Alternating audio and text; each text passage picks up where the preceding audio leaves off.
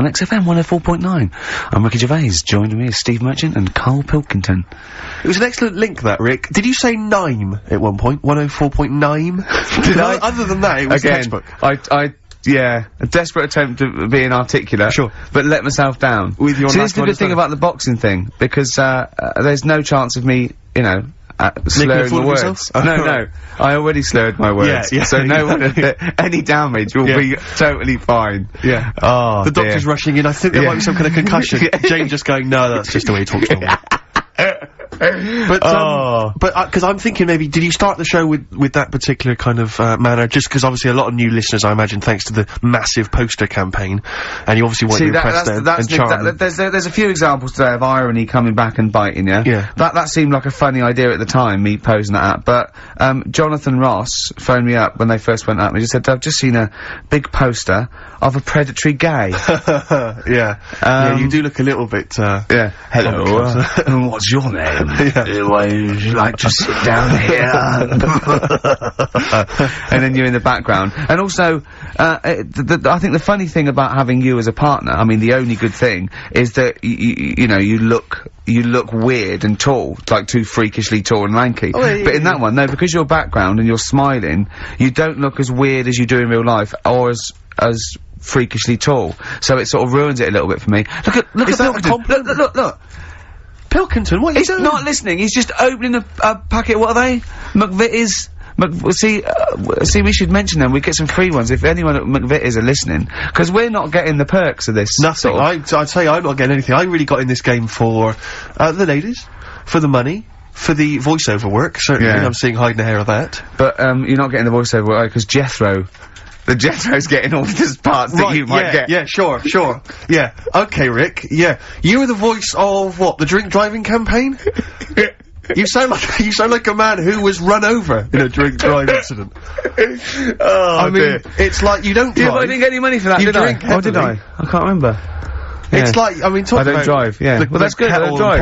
No, it said don't drink and drive, so I've chosen just to drink. But at least I can formulate sentences using the English language, and I'm not getting the voiceover work. The English language of the 14th century. Well, it's better English language and English language. Rather than whatever kind of Middle England language you speak, the language of the hobbits. Alright, Karl. Alright. See, you're eating a biscuit! I can't believe it! Are you bored with this already? Do you know what? MTV called me last week, they called me again yesterday and said, when can they come down to do they're coming down next Saturday, by the way, to do a little screen test for you. They're gonna sort of just film you with a little camcorder, you said this, they're gonna film you. Are you alright? Do you wanna, are you hungry? Do you wanna go out and have a meal? I can't believe you're eating while I'm on air. No one can hear that. Do you know who I am? No one can hear Explain who I am. Well, that's Ricky Gervais, right? He's made his name on TV. Yeah. Okay, he's done any number of corporate gigs, and they pay silly money. So, I mean, this guy's earning, you know, and really, earning beyond his talent. Alright? So, I think I deserve a little bit more than a little mank eating a biscuit while I'm talking. Rick Gervais? Yeah. Have you won a BAFTA? Yeah, too! Alright, so, just a little bit of respect? Yeah. Yeah. Karl, well, what have you won? What have you won? I got a bronze certificate for doing a full week at school. That's great. It was only a bronze. What's that then? 3 out of 5 days? And I got me a little Crusaders badge, if you remember. What's the little Crusaders badge? The Crusaders badge for the religious club. So. Oh, was that the fella that you went and played ping pong ball, so they wanted to talk to you about God? Yeah. Yeah. You got a Crusaders badge, did you? Yeah, that's why I went. That's why I joined. That's why I joined. For the badge. I like the little badge. Did 4 weeks and then packed it in.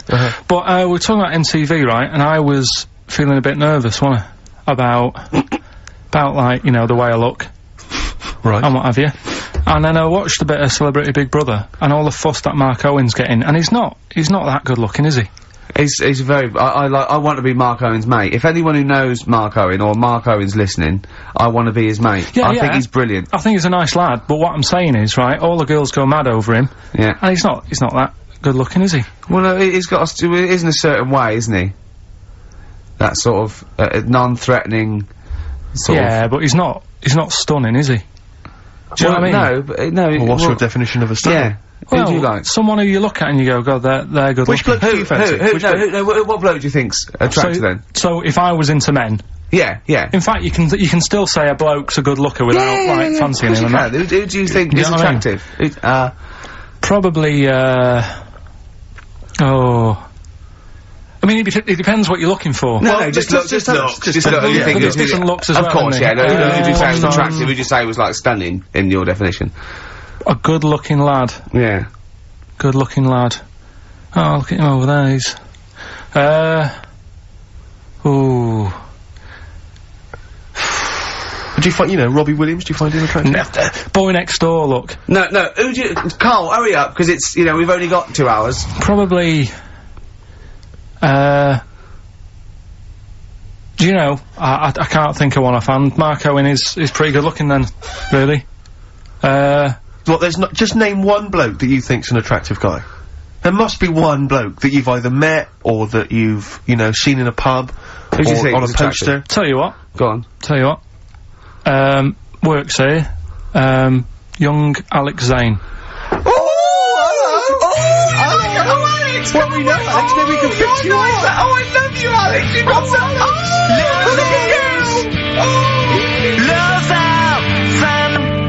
Brilliant. I love that. That's like, a ride song or something. That's my favourite one. Ride-ish. Ride-ish. Feeder. Just the way I'm feeding. On XFM 104.9. Rick, quick question for you. I'm thinking, a lot of people maybe are tuning in for the first time because of the advertising campaign. Sure. Should we reintroduce Karl again? I know we've done this a few times in the past, but just worried that people are gonna not really kind of get the measure of him. I'm Ricky Gervais. I'm the one off The Office. Yeah. Steve Merchant. He's not the one in The Office. He's not Gareth. Some people think he is. He's got a funny, weird West Country accent that actually Mackenzie was affecting for the role. Steve wrote it with me. He's a tall, lanky fella. Karl is our sort of, I say producer, but he's the one that pressed the buttons because I was Dog's Body. Yeah, but I mean, it was just because I was too big to run the desk. Yeah. I used to have to do. Literally too big. You couldn't get behind it. Yeah, and then we discovered that, he looked a bit like a boring sort of, alright, yeah, but then when we sort of, poked him with a stick, he came up with, he doesn't realise, but some of the I think, some of the funniest extraordinary things I've ever heard. Say hello, Karl. Alright. Yeah. Well, classics, I think, so far, that have gone straight to the list include, have you ever used a Y front correctly? Yeah. Brilliant. You never see an old person eating a Twix. Eating a Twix. These are sort of things. He's back on his campaign to get rid of jellyfish. Why is that, Karl? Oh, did you see the paper yesterday? Go on. There's a jellyfish, right? It's about 15 foot long, about 5 foot wide, and there's a fella swimming next to it. And the paper's going, oh, look at this we've found. There's loads of them in Japan. Yeah. And it's because the water's getting hot, so it's making jellyfish really big. Oh dear. How's the campaign going to get jellyfish get rid of them? What was your point about jellyfish? They don't do anything? There's no point. They get in the way. It ruined me holiday. Because I got stung by one. Yeah. But you think the same thing about Liverpudlians, and we can't just go around, wiping out things that ruin your holiday. Well, let's do the jellyfish first. And then we'll move on to the Scousers. Yeah. But yeah, I don't know what they do, and I'm trying to look on the internet. I've been busy this week. You're jellyfish now, not Scousers. Yeah. You don't know what I don't know what they do either. To sort of try and work out what would happen with the sea if it didn't work, because they say, like, if there's no... Whoa. See, Carl, this is what we're talking about. People who've listened for the first time, they've got to listen to every word you say. You want to find out what would happen with the sea if it didn't work? If jellyfish weren't in there, do you know what I mean? Because stuff like coral, apparently the sea would be in a right state if you didn't have any coral in it. If fish, do you know what I mean? I always worry about how many fish we're sort of eating.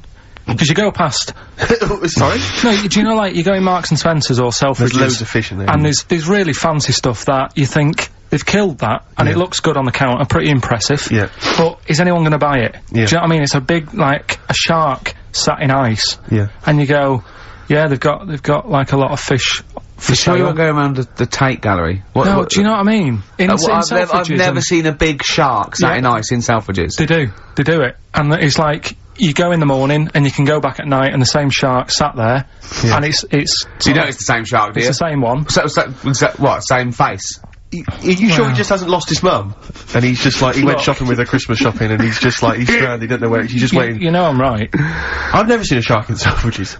Well, alright, then say maybe that's one day a week, but on other days they'll have like... Shark Monday. I think, the sandwiches. Today at Sandwiches is Shark Monday. Yeah. No, it's just that... So your point is that there's all these fish not being eaten. Yeah. So and they're being killed. They've taken them out of the sea, no one's eating them. And you're worried, what, that the sea's gonna rise because the more things you take out? Well, we're just gonna run out. Because the fish drink it, don't they? And that keeps the water level down. No, well, you know what I mean. There's stuff that worries me. You're worried that... Was it you who said that you were worried that... Because, you know, there's sponge in the sea. Yeah. But if they took it all away... No. Like, is that him? That's a Stephen Wright joke. Is that Stephen Wright? What was the joke? Sponges grow in the sea. That kills me. How deep would it be if they didn't? I love the fact that he confused you with Stephen Wright. Who for a living purposely says ridiculous things. Yeah. Does that worry you, Carl? Well, think about that and play a record. What do you want? I'd love to, a classic, a beautiful song by Simon & Garfunkel, April Come She Will.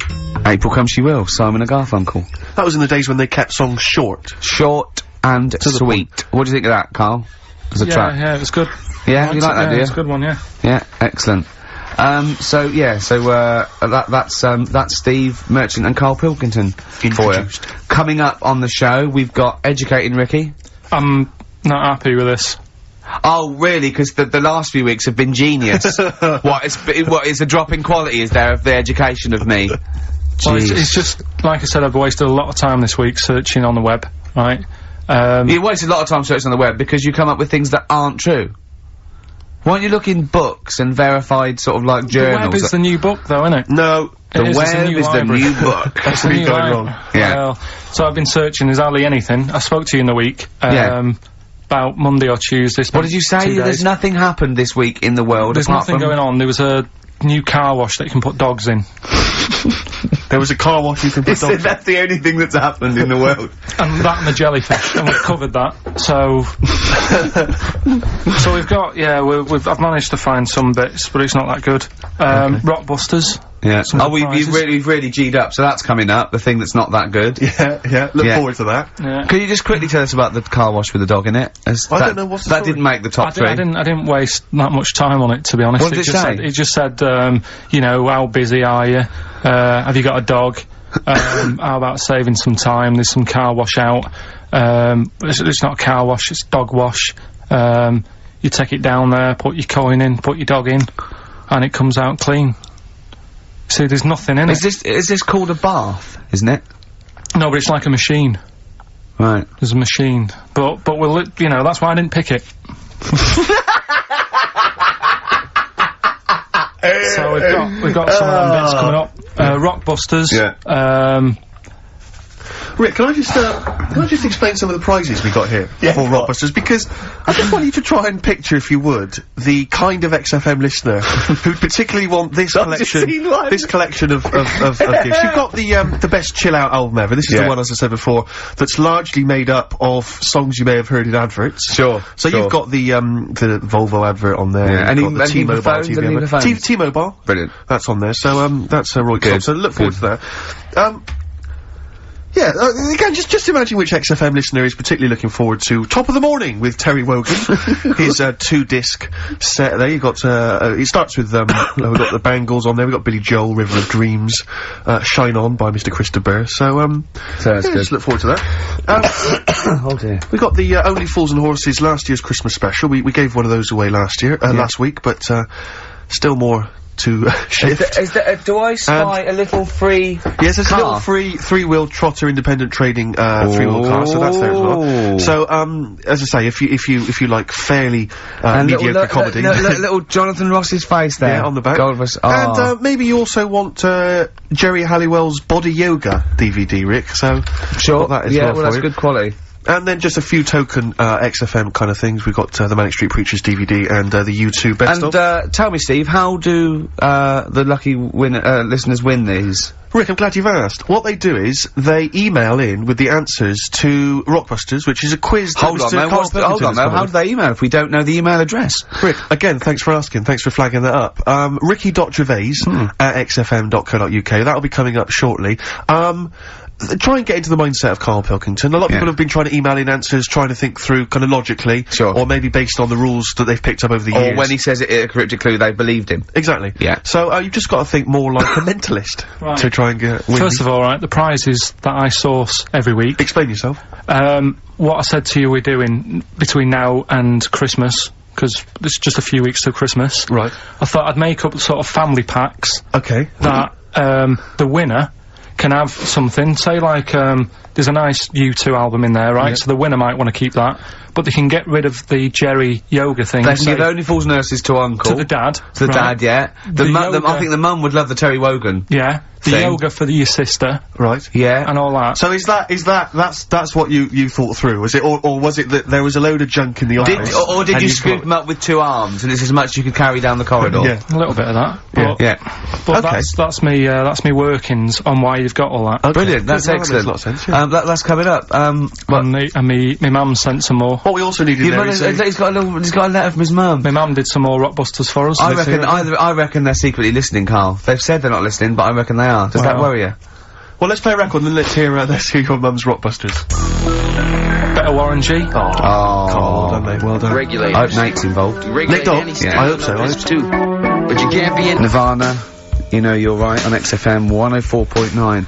I had to, meet the, doctor for this fight thing, in the week. And, it's the one who's off, Big Brother. Psychiatrist? Yeah. And, but she's a medical doctor and she's sort of, big in the boxing sort of world as well. And, one of the tests, I had to do a punch test. The other test I had to do was to get in the bod pod. You really? know, The same as Fat Swallow? Yeah.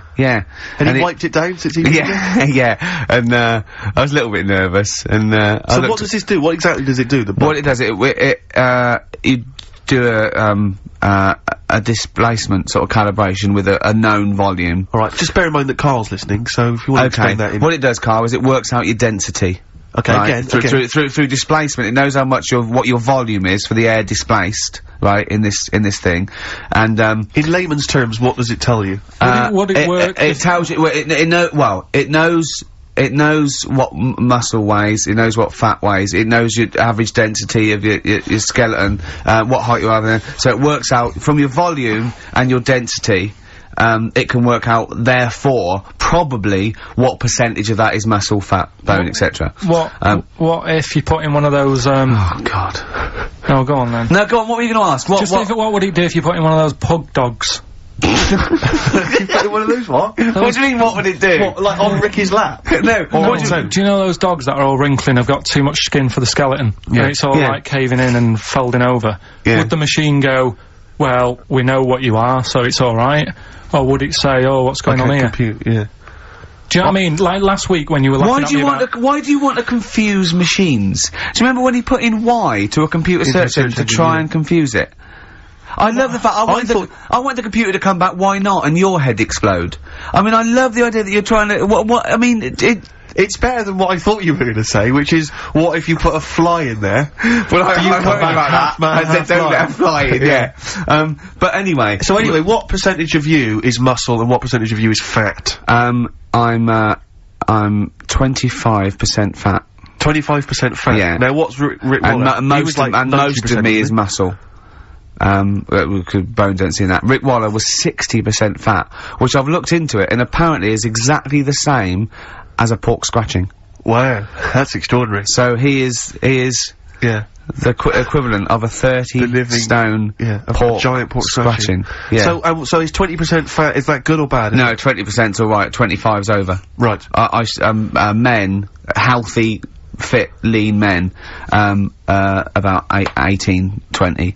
I'm 25. So you're a healthy, fit, lean man? No, 18, 20, I'm 25. Oh, you're 25? Yeah, right, so I'm 5%, over. And a boxer, that is in peak, you know, with the, basically, you've seen the ones, they just look, you know, like Bruce Lee. They're 8%. 8%, wow. fat. So, is that good for you?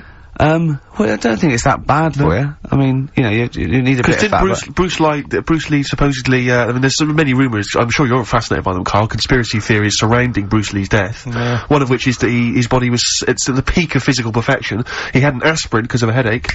And it reacted with his, because just the impurities in the aspirin killed him. Yeah. Yeah, because it's sort of like quite interesting and a bit weird. Yeah. Yes, that's fact. He'll have, Well, are you aware of the fact that supposedly he actually cheated death, he actually faked his own death so he could work undercover for the Hong Kong police? Are you aware of that? Yeah. Do you believe that as well? Not so convinced. Dunno. Do you believe he could kill a man by putting all his energy into a trembling hand and touching him and every blood vessel burst? Well, it's just another form of trickery, innit? I mean, you met up with Darren, didn't you? Met up with Darren Brown, yeah. Darren Brown. Yeah, he's incredible. Yeah, he's probably the Britain's best illusionist, if you don't mind me saying. Yeah. You can put that on a poster if you want. Tell you what, though, right? Changing the subject a bit. We were talking about a fly getting in that pod. Yeah. Read in the week when I was searching for stuff to educate, you know, the Educate Ricky section. Yeah. Which we will be Do you want to answer that phone, because it's annoying me? Who's phoning? I don't know, it's obviously someone who doesn't know that you're talking at the moment, so leave it. Let him finish your point, it could be, leave it. It could be the head of... Leave it. Yeah, go on. Could be the head of XFM? Yeah. Oh, I'm so scared! No. We must No, I won't be embarrassing him. I am going, don't call me when I'm working. Nice. Right, fighting against the machine, high five. Yeah. Raging against the machine. So anyway, yeah, right, we were talking about flies getting in a pod. And do you know, like, how, a Barbie doll, if it was real, it wouldn't be able to work. Do you know what I mean? A Barbie doll, if a woman had the... proportions. She wouldn't be able to tie her shoelaces up and stuff, because her legs are too long for her back and all that. Flies, scientists can't work out how they fly. It's a bee. It's a bee. It's a bee, not a fly. No, a fly as well. No. A fly is, apparently its body is like too big for its wings, and, they still can't work it out. Yeah. How which in your mind says what? Something spooky going on there? They have worked out that it's the fact that what they do, the wing actually beats a ridiculous about 150 times a second, so it displaces air. Yeah. So they have. I know what you mean. It's incredible that it can fly because it's got such small wings. Yeah. All right. And it's a bee, not a fly. So, yeah, but other than that, good point. Bowie. Another classic. Be My Wife off the Low album. David Bowie. David Bowie. It's a cracker. Be My Wife off Low. Very good indeed. Yeah. Rick, you know my frustration with the homeless? Yeah. You know they wind me up.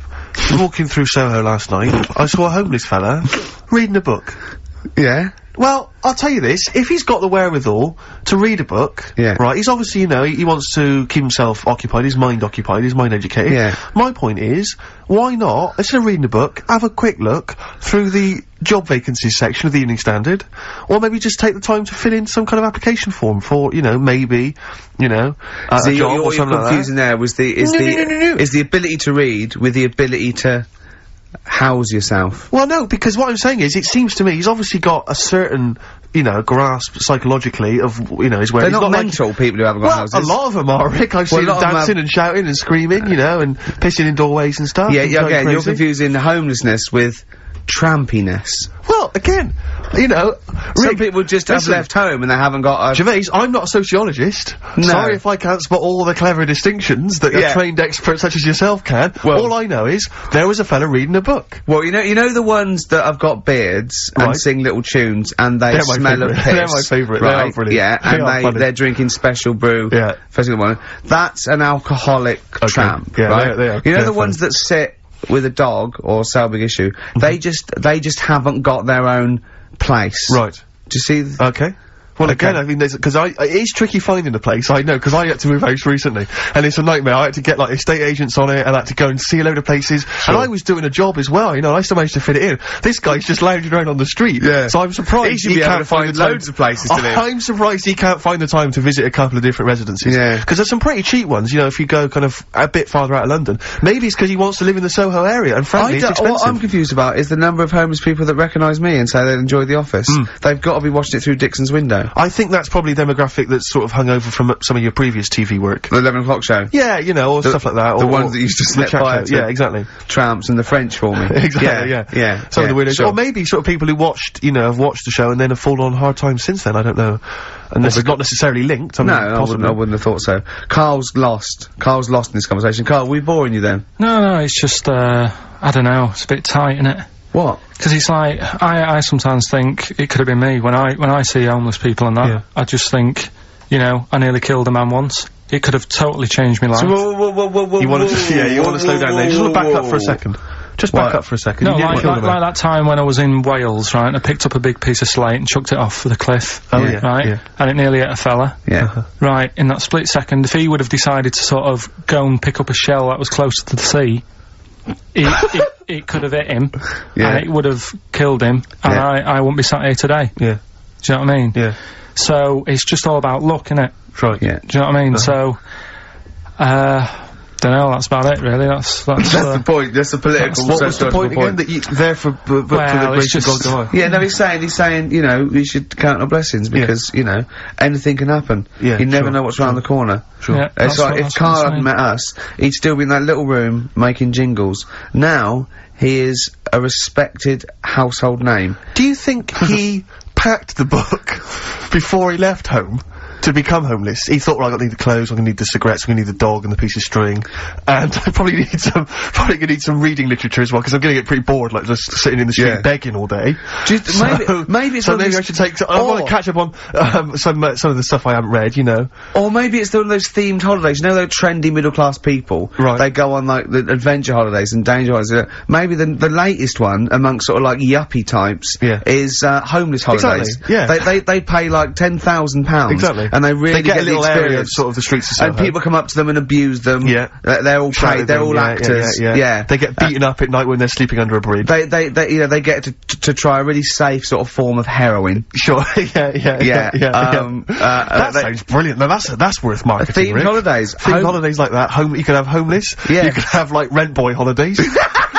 Find out what it's like to be a rent boy for 3 weeks. Yeah, and then, they have to and make a little bit of money on the side. They have to wean them off it. Exactly. At the end, they go, no, don't keep sucking it.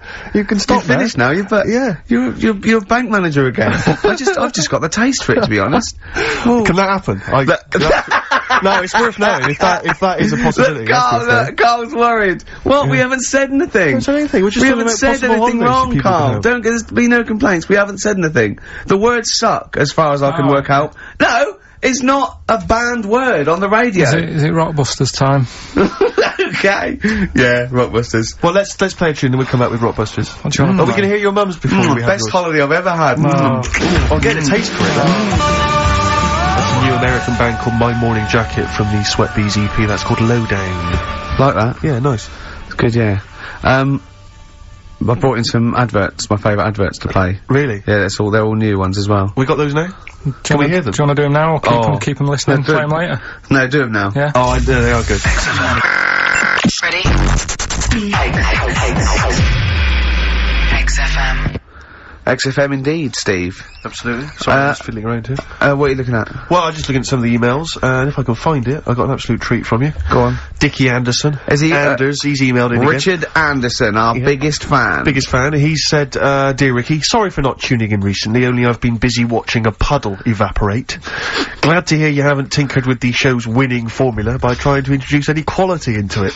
That's from, Richard Anderson. So, good to have Dickie Anderson listening again. Oh, because he just keeps us on our toes, you know. Yeah. And, good work, Rich. Thanks for that. I wonder what he looks like. Dickie Anderson? I think he's a good-looking guy. For some reason, I've always imagined him as being slightly older, with maybe a beard.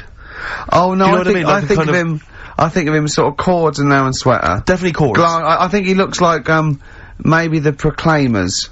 Yeah, but again, with a beard or at least a moustache. Yeah. I don't know why I'm seeing some kind of facial hair. And he's sort of like, he likes the Cure and the Swiss Nut, but, he snarls at everything. He thinks everything's puerile. Yeah. I bet he prefers Radio 5.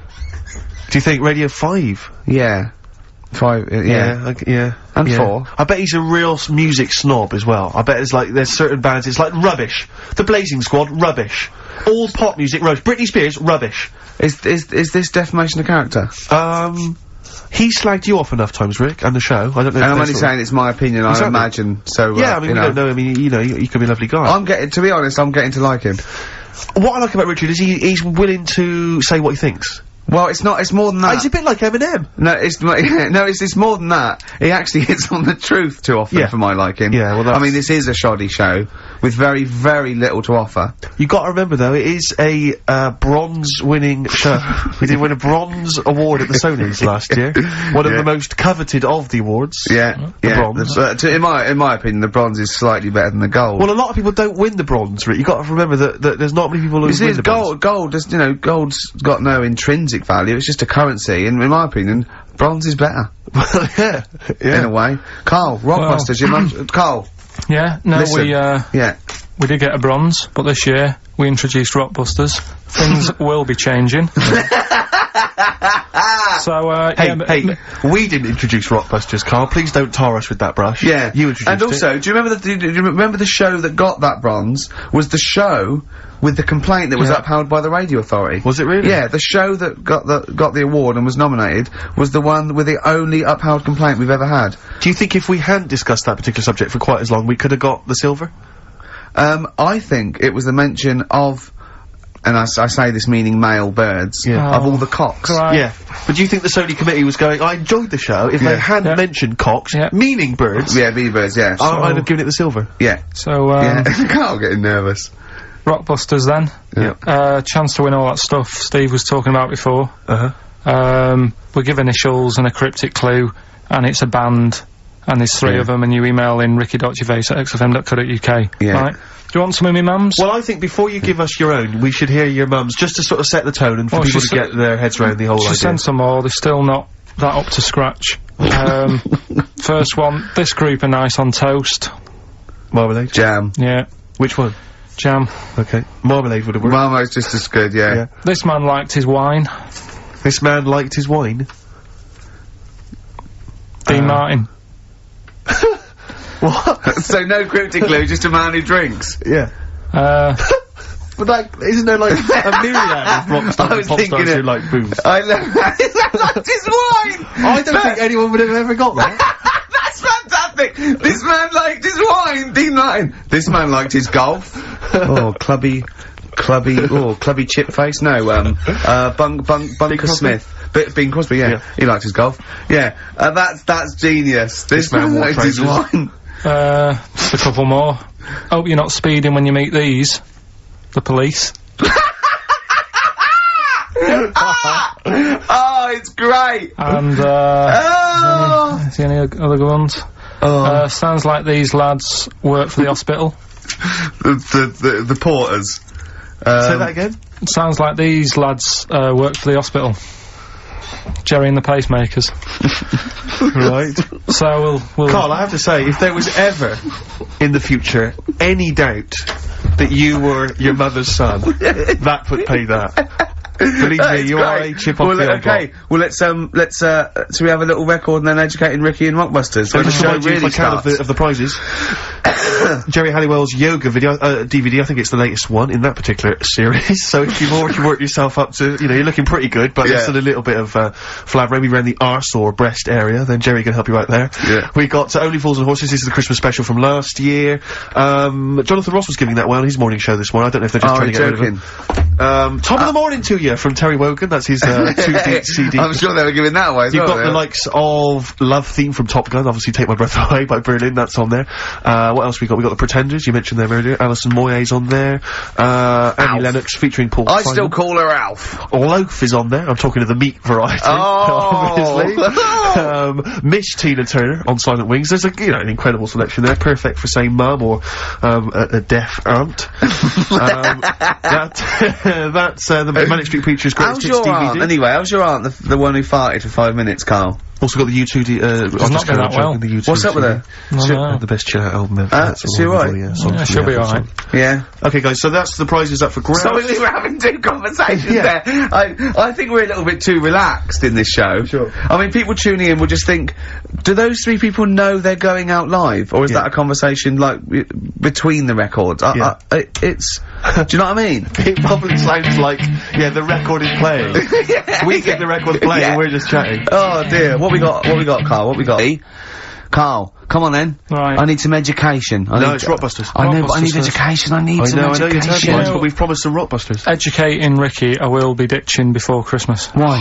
It will be going. Why? Because there's nothing out there. It's just struggling. I was thinking on the way in today, I can either do, doing something more with Steve, because we've done, like, the Ricky angle.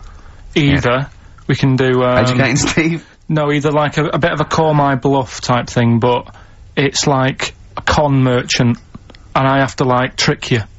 Okay. Con Right, so merchant, I'm the I like con, it. and you're the merchant. And then, I was thinking something that you just do some work, and you have a moan for a bit, and that's a bit, that's like a wine merchant, you just, like, whine on about something. Again, the pun comes first with you, doesn't it? You've worked out that first. Yeah. That's like, I Okay. told you I've come up with a couple of sitcoms for me. Go on. One is I've got an imaginary navy called Merchant's Navy. Yeah. I've got a navy in it, and the premise is I've got a navy.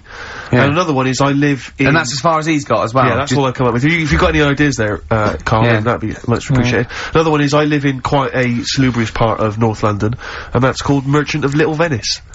And I live in Little Venice. Again, I don't know what happens. But, any ideas, Carl? You know, I've got one where I play an Italian waiter, and it's called Shut Up a Gervais. Yep. That's pretty good. that's the one we're working on now, actually, to follow up with The Office. Do you like that? Yeah. Yeah. Yeah. We'll do something with that. Yeah. But at the moment, we've got Rockbusters. Okay. So, these are mine. Number 1. You've been dunking that for too long. That's LB. Right, so... Oh god, that's too easy. That's too I easy. always tease them, don't I? Give them something to make them feel like they're going to win something, and then I hit them hard with a tricky one. That doesn't make sense. Yeah, go on. So, the first one, so that's the cryptic clue for a band or an artist. Their initials are LB, and the cryptic clue, you've been dunking that for too long. Yeah. So that's the first one. Second one, you won't be able to play that game in this pub, because the table ain't big enough. Right? Could be an old artist, could be a new one, could be a band. What's the initials? FD. Alright? FD. You won't be able to play that game in this pub, the table ain't big enough. And the final one, well, I've had a rubbish day, so I'm happy it's over. Right? That's the third cryptic clue, the initials being GK. Right? Yeah. Well, I've had a rubbish day, so I'm happy it's over. They're the 3 clues. All you gotta do is email in ricky.gervais. That's great! That's genius. Which one? The last one. Alright. That is don't say any- genius. don't say That's the anything. best one you've ever done. Right. Ricky.gervais. That's great. I don't know the middle one. .co.uk. Okay. Email in them 3 answers, you win the stuff. We have still got Educating Ricky. Go on, let's have one. Let's have one. No, Just I'll give you the titles. give me titles, yeah, go on, yeah. Right, you've got 3 bits of info that's gone on in the world, Yeah. or Possibly. sort of information. Older times? Older Never go times. further back than the 17th century, do we? Well, no, let's make it clearer. There's 3 bits of information that people have put on the net. Whether or not they're true, different issue. And that he still gets it a little bit wrong in Oh, translation, always, yeah. and sort of adds bits to it. Yeah, go Right, on. so we've got, I love it when he plays out those historical dialogues. Yeah, You know, it's like the 15th century where he goes, so anyway, a bloke says to himself, I'll tell you what I'll do. So the horse isn't happy. Yeah, go on. Right, so the 3 that you've got to pick from, you've got, get your kit on, we're off down the butchers. Yeah, let's get your kit on, we're off down the butchers, yeah? We've got, wash up with you. Wash up with you. What's up with you? Ah! Yeah? And the last one I couldn't really think of a good title for, so it's just, why don't they just get a diary or some paper or something? Oh, play a record! We've got to make this into a book. This has got to be a book out for Christmas. God. Chapter headings. Wash up. Oasis, Live Forever on XFM 104.9. Right, we're in the swing of things. It's mine and Steve's favourite bit of the whole show. This is what we do this show for now. Educating Ricky. Yeah. Go for it, Carl. You said learning can't be fun. Yeah. Yeah? Okay, I'll go for the one. What's the one about the butcher going down the butcher shop? You've got, get your kit on, we're off down the butchers. Yeah. You going for that one? Yeah. Well, do you know the saying, don't let the cat out of the bag? Yeah. Do you know what it means? Yeah, don't give away a secret. Right. Well, do you know how it came about? No. Well, Ages ago. Before, like... Ages ago. 17th century? Yeah, before, like... Yeah, 17's good. Yeah. Before, like, you know, proper butchers and Jewhursts and supermarkets and that, you used to get these blokes who sold meat. Right. Butchers, they were called then, I think. Yeah, but the difference was they didn't stay in the same place, they moved about. Right, so they'd turn up on a street corner, and he'd have, like, loads of carrier bags of, like... Carrier bags? Yeah, with meat in and that, and people would Plastic be like, carrier bags? Yeah, with mobile butcher on them. Yeah. Right, so, and an email address. Yeah, go on. People went, right, yeah, I need some meat, right, so they'd go up to this bloke, and, say, what have you got? And he'd say, well, I've got a, you know, you can have a bag full of pig, or you can have, whatever, a bag full of chicken, whatever.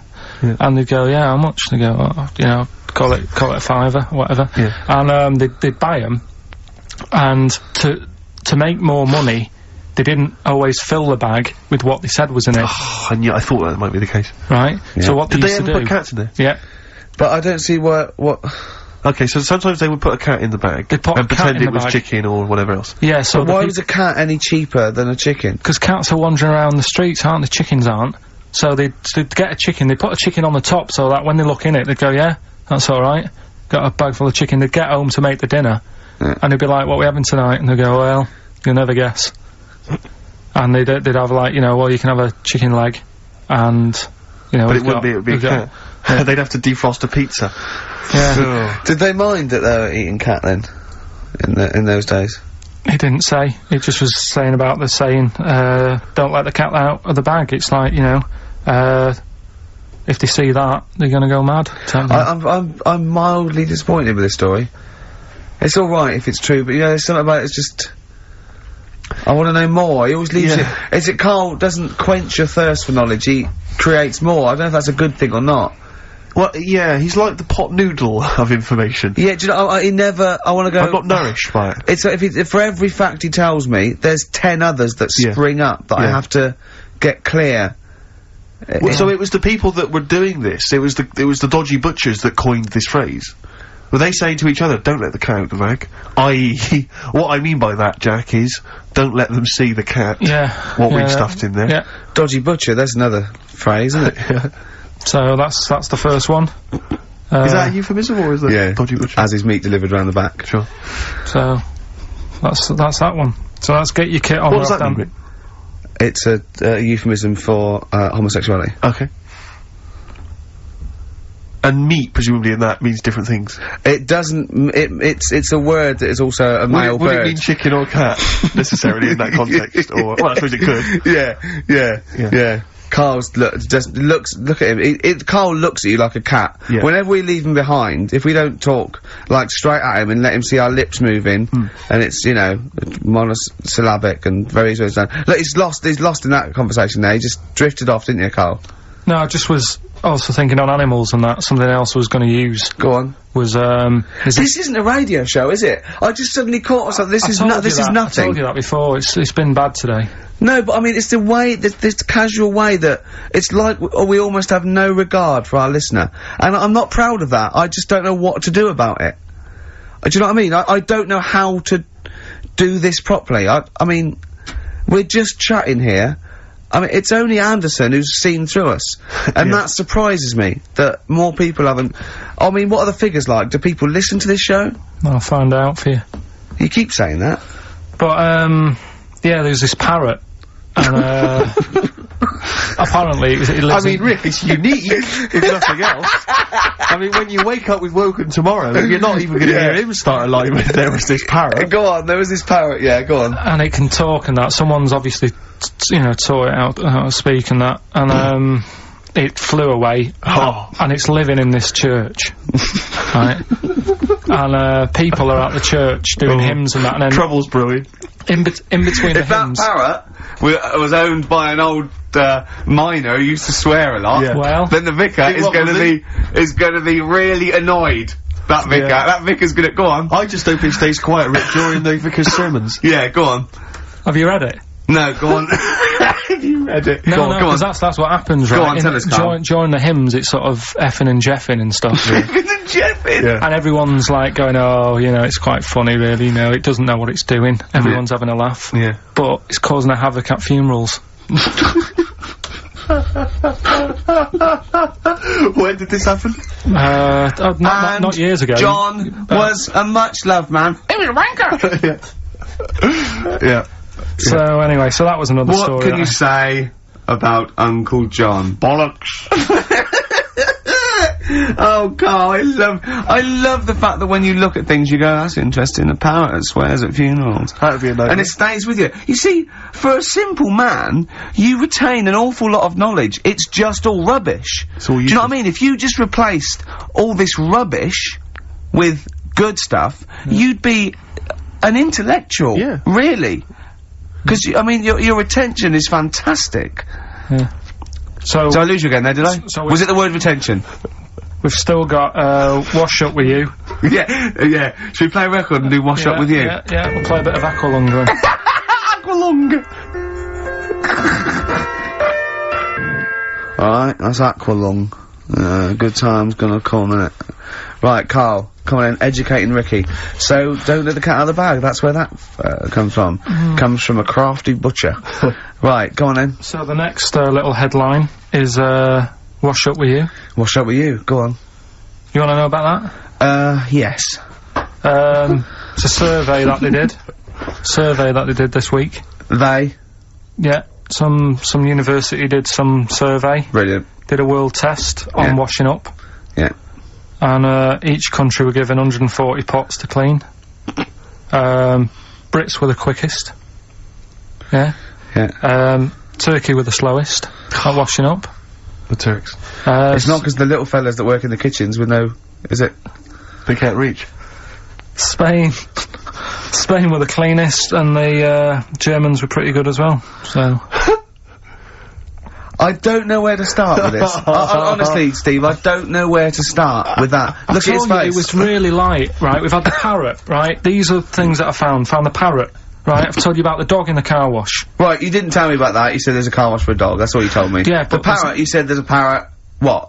It's a problem at funerals. Yeah. That's nothing. That's nothing. That's nothing. Do you understand? And, they used to eat cats. What else have we got? There's an elephant in India with sore feet. Why? There's an elephant in India with sore feet. No, I'm interested. Why? Tap dancing? Why? I didn't write that He's trying to break Roy Castle's record. He's still going. Go on, what is it? Think. It's an elephant, and it was really old. It was about 76. Right. And it had sore feet, because it's old, and they don't make stair lifts that big, do they? The roads are bad and that. Yeah, go on. So, they said, what are we gonna do? And the town was like, oh, you know, we're used to seeing it around, it's part of the thing, you know, we don't want it to have sore feet. Yeah. So they got some slippers made for it. And it had, like, a picture of the elephant looking happy wearing some slippers. I love him! I love Carl, his world! Where did you see this picture? That was on the internet. Right. That's a lesson, though, for any elephants listening. You know, don't wear stilettos to work every day, because it can do your feet in. So that it's but don't elephants have really bad memories? No, they have really good memories. Oh, do they? Yeah. Oh, that's good then. No, I just thought they'd forget where they put them. I thought there was something about elephants having bad memories and that. It goes on, where's my slippers? Yeah. I'm sure I left them by the Tesco. So, sorry, there's an elephant walking around wearing slippers? Yeah, there's, that's in India. What kind of slippers? Those sort of old man ones with the sort of checkers? Well, round ones, I imagine. Yeah. Big round ones. There was that going on. And is it happening? Is it happier? I mean, does it feel more satisfying? It looked it. Did it look? How can you tell? How can you tell for elephants, please? What else is there? There was a woman who's had a breast insured for 150 grand. Right. Okay. Any more information there? What? Third party fire and theft? Don't know, it just had a picture of her with them, like, you know, out. I just thought, yeah, he should get them covered. He's done another real joke! Brilliant, that's a proper joke. He's done, look at his little face, he smiles. I'd like to see you on one of the sort of TV panel games. If they could bring back sort of celebrity squares, it'd be amazing as the centre square. Oh, that would be incredible. Or on that countdown in Dictionary Corner. I imagine him in Dictionary Corner. Well, I'd come up with cat, if that helps at all. Yeah. Memblent. Yeah, what does that mean, Carl? Just anything you want it to mean. Oh, what I've got? There's a dog that's got a cough in Singapore because it smokes 20 a day. Right, okay, another one. No, it's the last one, innit? So we'll save it. The last one we've got is why don't they Sorry, what was that? Wash up with you, that was it? But was that it? The survey of washing pots and pans. I didn't understand, you said Italy were the cleanest. No, Spain. No, Brits were the quickest. Yeah. We were the quickest, but Italy was the Spain was the cleanest. Turkey were the slowest. Yeah. Spain were the cleanest. But why weren't we clean then? Because we were washing up, why were we not paying attention to the We did it rubbish, we did it quick. We did it quickly, but I don't understand what it was being rated on. Who was doing it? Was it Lynette Newman or Ainsley Harriott? She's quick. Both of them are quick. Yeah. Well, they've got like kind of loads of slaves that do it for them. Did we use fairy liquid? Dunno, it didn't have Did we use a whole bunch of Boy Scouts? Didn't say that. Lynette. It just said, you know, that. Who had the softest hands? Who had the softest hands? So, it didn't say, I didn't. Why is it we don't get notified that this is taking place? I don't know. When I was a kid, no one ever said, you know, we need recruits because we're doing a survey on who can wash up the quickest. Are you disappointed in yourself with that one, Carl? It is pretty dull. To be fair, and that is why we've got to bring in either con merchant or a wine merchant or shut up a Gervais. Yeah. Would you be able to, if I put you on the spot in the next, sort of after the next record, would you be able to give an example of how con merchant would work? I mean, is there something you could do just to sort of experiment? Should we play a record? Should we play a record? I can do better than that. Yeah. What? Ads. Go on. XFM. Travis on XFM 104.9 on Ricky Gervais with me, Steve Merchant, Karl Pilkington. We're doing Educating Ricky. Right, final one. Come on, Karl. Right, what was it? It was, why don't they just get a diary or some paper or something to write on? Yeah. Yeah. Because snappy. I couldn't think of a heading for it. It's basically, Go on. people who have tattoos, I've never understood it, right? That they have something put on their arm. Right, sorry. Have we started the educate? Is this part of it? Are you educating me? This is something that will be useful in my life that I didn't know about. Yeah. Go on then. No, it's just like they've got a machine out, right, that, does tattoos. Tattoos. You come up with a design you want, and you sort of, this machine scans it, and, you put your arm in this thing, and you press print or whatever, and then it does the tattoo on your hand, or on your arm. Like loads of little needles that follow a pattern? Yeah. The computer, basically, yeah. Is it a real tattoo? It's a proper tattoo. One. The fella said, well, as long as it goes out, it pierces the skin with a I just wondered if it's one of those kind of, you know, those kind of... No, it must be lots of little needles or a moving needle that can go Sorry, along but how is this cleaned, like, in between each person? Dunno, probably, I don't know. Well, no, as long as it's only that, if it's one needle, it's just the head, isn't it? If it's one needle that moves, and does it like like loads of little... What are we gaining from a machine doing it? Just because you know they're not gonna sort of mess it up. But hold on, how do you keep your arm still? Because your skin moves slightly, the machine it's sort of strapped to your arm. Right, and so it's spread, the fella said that the tricky thing was in all this, it was the fact that, you know, nobody would let him test it out on anyone else, so he had to do it himself. But did it work? Because the thing is with a tattoo artist, they can see when your skin's moved, and they can see what they've done, and they keep wiping it and looking, whereas a machine's just got to trust itself. Yeah. So, I think one needle could go wrong. If it was a lot of needles that it just came down, like, you know, 1,000 needles that was an imprint. Yeah. But, obviously I'm asking someone who's, hasn't delved any further than there's a machine that can give you a tattoo. That's all you've got at the moment, isn't it? Well, yeah, basically. That's all you've got? I mean, that's what I've got, because I'm not a fan of tattoos, I don't... But where did you read this again? This was... Internet? This was on the internet, yeah, it was, yeah. Okay. And I just don't understand why people do it. That's what got me attention. Because me, Sorry, what have I learned from this? That if you wanted to get one, you know, you can get one done by a machine now. You know, people say machines are sort of taking over and that. And there's another one. But it's just the fact, I mean, I don't know. So give us the snappy title of this education again. Why don't they just get a diary or some paper or something to write it on?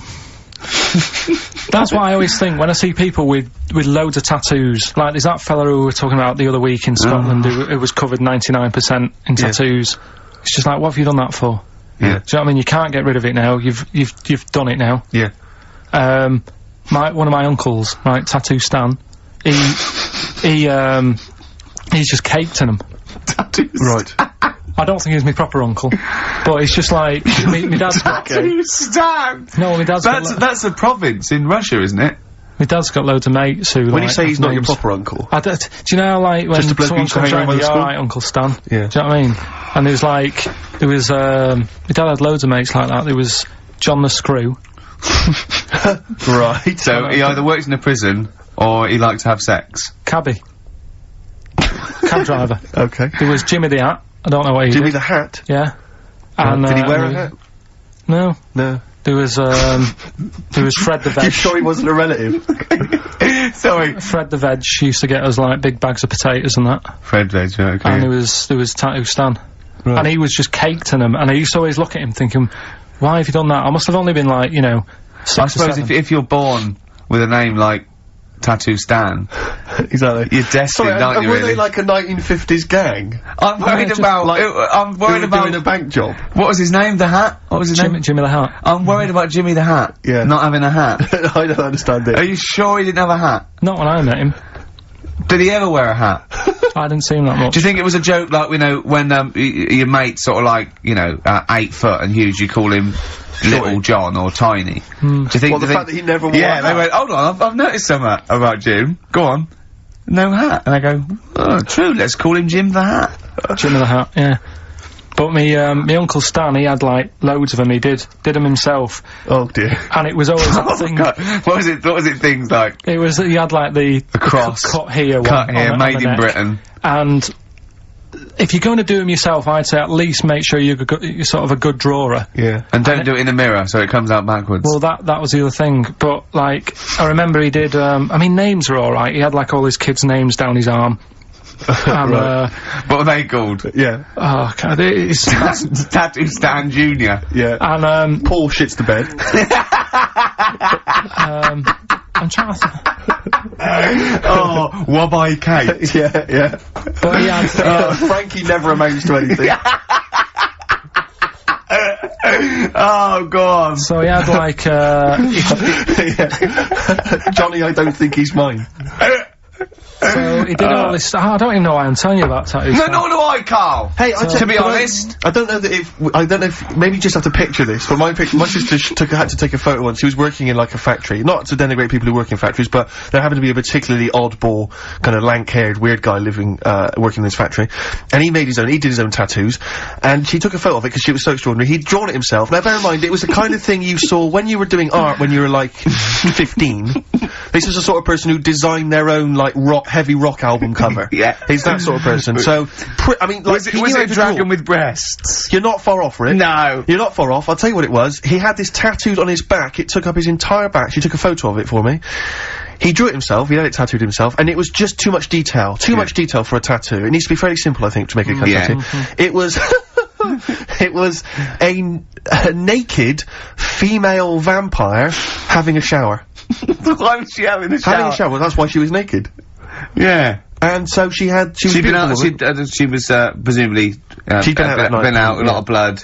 Yeah, well, she was naked, so you could see her naked body. Yeah. She's quite a beautiful vampire, relatively speaking. Yeah. Although the symmetry of her face was somewhat off. Yeah. The only thing I think that gave it away had a bad spine. was that she did have some pointed teeth. I think that was how you knew she was a vampire. Right. Was she looking, the fact that she was having a shower was very specific, isn't it? But he sort of drawn he said to the eye, I said, listen, I want a naked bird, right?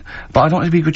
And he goes, well, you could put her in a shower, because then they went, pop her in the shower. That at least gives some kind of justification. That's the plot. I mean, it's justified within the story. She's in a shower. Sure. Okay. Yeah, we'll have that. Carl. So. Yeah.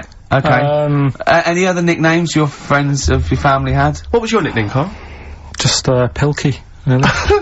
Because for a minute I thought Carl the Veg would have made a lot of sense. Yeah, Carl the Veg. And why has your dad got a little tattoo, Dopey Twat, on his arm? Right, we'll do the answers to Rockbusters next, yeah? Brilliant. Buzzcocks. Still sounds brilliant, that. It is a cracker. They're from Manchester as well, Carl. So they've got a little bit of pride there, eh?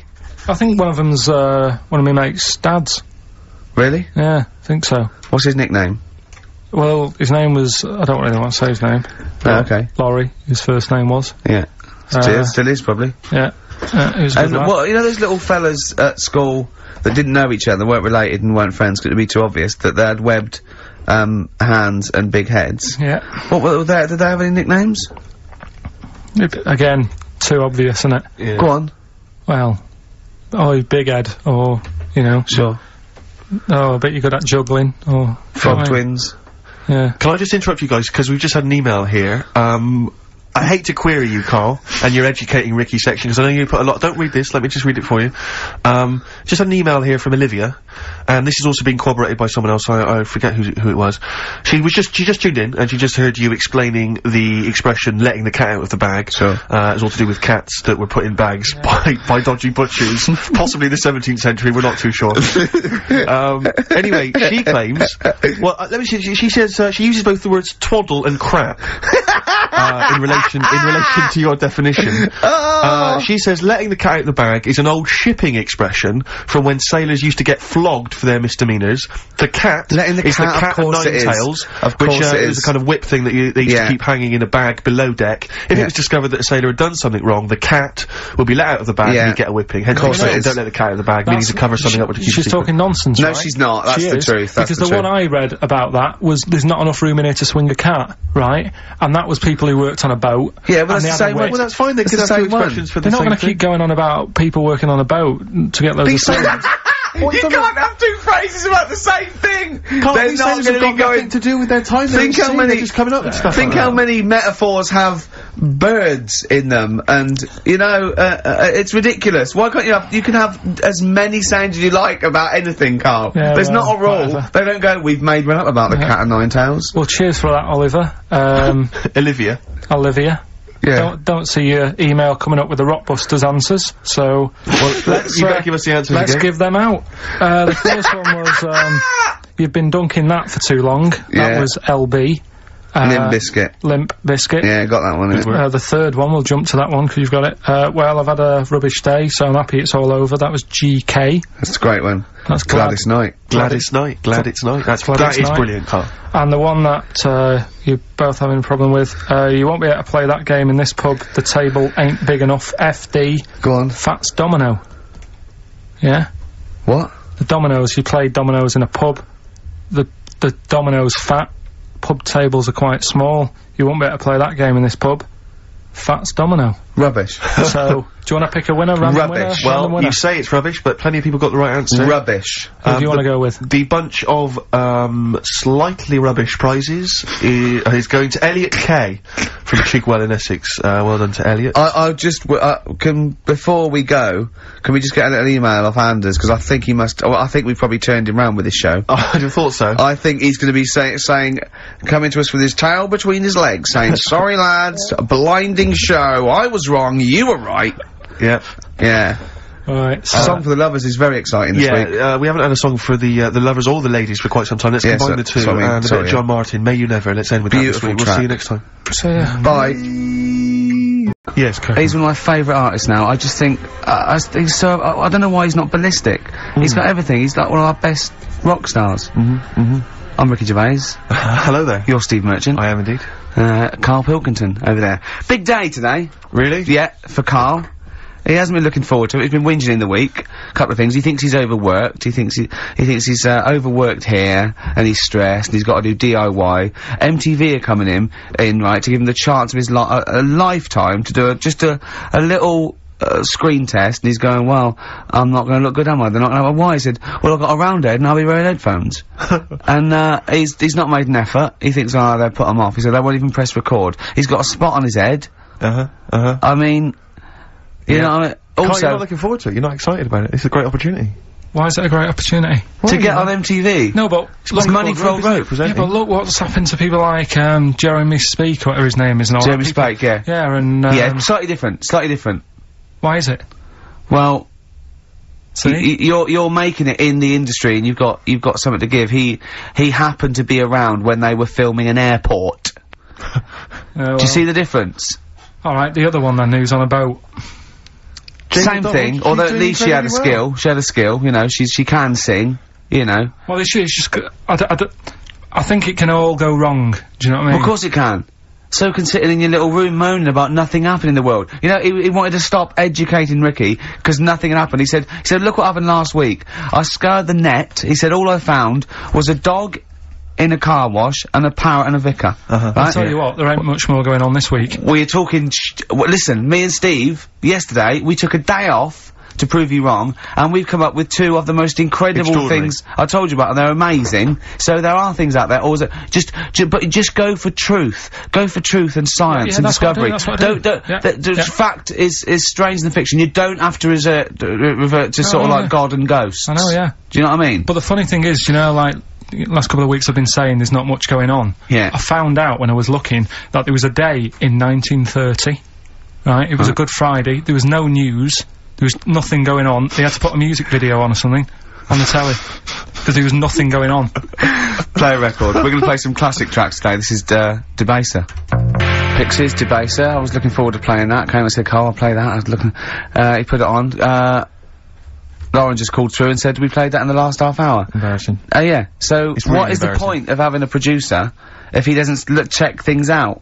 So, I mean, it's a good track. I mean, I'm sorry if you heard that twice in the last hour. Go on, so what I do is listen to everything all the time. I've been running around. I get in early on a Saturday. We got in about the same time as me. I went out and bought you some biscuits, so you're happy. I put the coffee on. Yeah. I've sorted what prizes we're going to give away. I've been running to the library getting you certain tracks. Yeah. I can't listen all the time. I'm doing my best. Well, I'm not sure it's good enough, Tom. I mean, I'm worried when MTV come in, if they've heard this kind of shoddy production, they're going to start to wonder what is it. The same songs every 5 minutes anyway. Sorry, are you sort of overworked because you were on Zoe Ball's show talking? Oh, hello, what's going on here? Well, I was exclusively on our show. No, I was in the car. I seem to remember, Rick, he was a nobody. Yeah. That got a chance to come on air and talk about that. And guess what he was getting auditions with MTV? Guess what he was talking about on Zoe's show? Oh, hello. All the jellyfish stuff and all that. About getting believe it. Recycling material that you've done on this show. I phoned in, right, and I went, stop doing material as Zoe's boy. He just hung up on me. Well, I had a job to do. Who do you think you are? Your ego has just gone through the roof. Hang on a minute. What? I had a job to do in the week. They asked me to drive the desk for Zoe, right? They didn't say talk. Zoe, if she talks to you, you can't just ignore her. Yes, you can. Well, you Who can't. is she? Who does she think she is? You made a promise to us, a pact, that you were our kind of monkey. Yeah. What can I do? If someone takes time off, I've got to do it. It's my job. Yeah, but you don't have to talk. Job. You don't have to use... You're the head of production.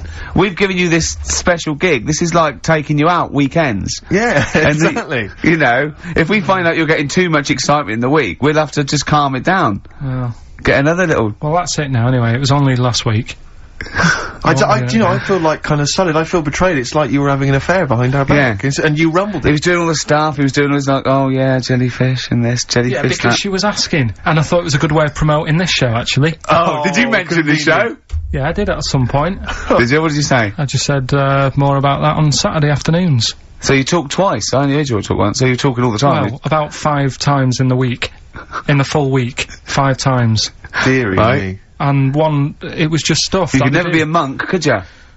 Chatting away all the time. Right, what have we got? I blame Ball as well, to be honest. I feel Ball's slightly responsible for it. Yeah. She can't find her own, Gibbon to get on the show. She can't find her own kind of, loser, then don't start stealing ours. Outrageous. Well, coming up, right, maybe we'll get Fatboy Slim in. Indeed. Next. Yeah. Saturday, if you're listening, Slim. Yeah. Come in on the show. What's his name? Ernie or something? What's his name? Norman. Oh, yeah. Right. Ernie! Yeah. I don't know. That's great, Ernie Ball. Yeah. He wouldn't change his name. Ernie Cook, that's it, yeah. Right. That's great. Anyway, coming up today, we have got Educating Ricky. Right, okay. Is this the last one? You've promised it might be. I believe there's a book out that might help me with this feature, so we'll see how it goes. I was thinking of new features in the week. I've got, what did they come up with? I wanted to do Celebrity Fact Club. Celebrity Fact Club, alright. I've just got to get some celebrities in first, before we can kick that off, so maybe in the new year. Ball and maybe Cook. Zoe Ball, yeah. Ball and Cook, start off. Maybe, right, and I've also got, Cook and Ball stories. Yeah. That's nice. Good one. Cheers. Thanks, Carl. Yeah. Maybe you could sell that to Zoe's show. And, I'm also thinking Through the Ricky Hole. Through the Ricky Hole, okay. What's that? That's, I'm quite... No, you just got the title again, haven't you? Yeah. Okay, play record. So, Rockbusters coming up as well. Yeah. Right? Yeah. Wu-Tang Clan, Gravel Pit on XFM 104.9. We're playing some great music today. Yeah, I wonder if we should maybe, you know, it's getting towards Christmas, to think about others. Should we dedicate the show to all the people in the world who maybe are less privileged and less fortunate than us? No. No? Okay. Have you do the prizes for the prizes? Okay. Alright, so screw those who are less fortunate, is what TV's Ricky Gervais thinks. Rick, I know you're a big fan of the likes of Bryan Adams, Robert Palmer, Alien Ant Farm, and obviously ZZ Top. Yeah. And so you'll be enjoying the best air guitar album in the world ever, Volume 2. Yeah, sure. Fantastic. Well, Volume 1 wasn't enough. There wasn't enough. Again, we've seemed to be able to give one of these away every week. Are you just not sending these out? I mean, these are the same prizes we started this game with, I think, a couple of weeks back. Are you just not sending the prizes out? Yeah, but I want to give, like, more people a chance, because if one week they listen in and think, God, I wouldn't mind winning that. Sure. If you've got more copies of it, they'll go, well, I'll listen next week. Okay. Yeah? Brilliant. Yeah. So again, this is one of those, the best songs you've heard on an advert ever album. Mainly mobile phones? Mainly mobile phone adverts, yeah, although there is the, Smash Mouth one, which was used in the Ford Fiesta TV. Oh, yeah. Walking on the Sun or something. I forget what it is. The Smashing Pumpkins album that we've given away in the past again, obviously got a bulk order of those that can't shift them. Wild Weather, I don't know who's interested in this. This is that a double box set VHS of different weather? That's amazing. Yeah, there's that is two amazing. cassette tapes there. It's presented by Donald McIntyre. It's a thrilling trip with the most exciting forces of our wild and turbulent world. So I'm right in saying it's a double VHS like video set of different weather? Yes. Brilliant. Yeah, no, it includes the fastest winds, the hottest desert, and the biggest rain machine on the planet. That's on there, I think you have to... God. I wonder if I hope they're bringing out another box set, Soil. Yeah, absolutely. Just goes through different mud. And this you may be of interest. I've read good reviews of the DVD of this. It's a 2-disc set. The Wicker Man, the classic 70s film, but it's got a bunch of extras in there. That is actually quite a good film. That's actually worth having. I would probably throw the rest away. But the Wicker Man, get it on DVD, and it's quite very interesting. Yeah, but you'll enjoy that. So what this Rockbusters, is it? Yeah. Oh, that's for Rockbusters. Brilliant. Well, I say get the ball rolling now. What, of Rockbusters? Yeah, get the ball rolling. I don't know, I mean, tease them, Rick. Don't sort of spunk all the good stuff early on. I mean, that's dynamite. You can say spunk, I can't. Go on. Well, we've got, actually, it's quite good moving it about, because we might have some new listeners here. Yeah. And I would have thought so. Yeah. Not after last week. No. Right, okay, so if you haven't heard it before, I'll give you some initials. It's like initials of an artist or of a band. It's Blockbusters. And a cryptic clue to who the band is. There's 2 easy ones, 1 difficult one. First one is, That'll Never Get Off the Ground. Right. Yeah? That'll Never Get Off the Ground? That'll Never Get Off the Ground is the clue. Not LZ. The initials are LZ. You are joking. 2 easy ones. Right. Yeah? Okay. Right, and then you've got, that woman's got her husband's gloves and a pair of her own. Right? Say it again? That woman has got a pair of her husband's gloves and she's got a pair of her own. That's HH. Right? It's a bit of a difficult one. And then the last one, you'll get a right load of bacon off them. Right? You'll get what? A right load of bacon off them. That's L. L. Yeah, so, once again, very quickly... You'll get a right load of bacon off of them. You'll get a right load of bacon off them. So, first one, That'll Never Get Off the Ground, LZ.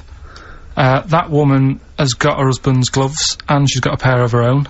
That's HH. Brilliant. And, you'll get a right load of bacon off them. That's L. And it's an email-only competition? Email only, ricky.gervais@xfm.co.uk, and we pick a winner before the end. So, and you can win that Wicker Man. The weather. Best of the weather. The best of the weather. That would be amazing. The best of the weather. As a compilation, Channel 4. Exactly. Winds light to variable. I love 1976 Remember this weather. One from August 1979. Warm, isn't it? Oh, this is warm, isn't it? Oh, the best of the weather. I'll tell you what. You remember how we always play, like, great music, usually? I'm up You've not got another one, have you? Yeah, I'm gonna do it. Yeah. This is David Bowie driving Saturday. Oh, send it again. What? I'm in the same problem. I know, beating a biscuit. Yeah. David Bowie driving Saturday. That's a great track, isn't it? A crash course for the ravers, eh? That's what this show is, isn't it, Carl? Crash Course for the Ravers. They tune and they go, wow, that's so cool. I wish I was like Karl Pilkington. You reckon? Yeah, definitely. You've got to read your mum's clues out, didn't you? Yeah, these are just for fun only. This is Carl's mum. She listened one week, and now she sends him a little example of Rockbusters every week. She's got, what did she send? This group would go well with your Christmas dinner. Cranberries? Yeah. They make a few good cupboards. They make a few good cupboards? Yeah. The carpenters. Carpenters. I was thinking of EMF. What else? I was thinking B&Q. The B&Qs. This group thinks of lots of things. This group thinks of lots of things. Yeah. Go on. Imagination. I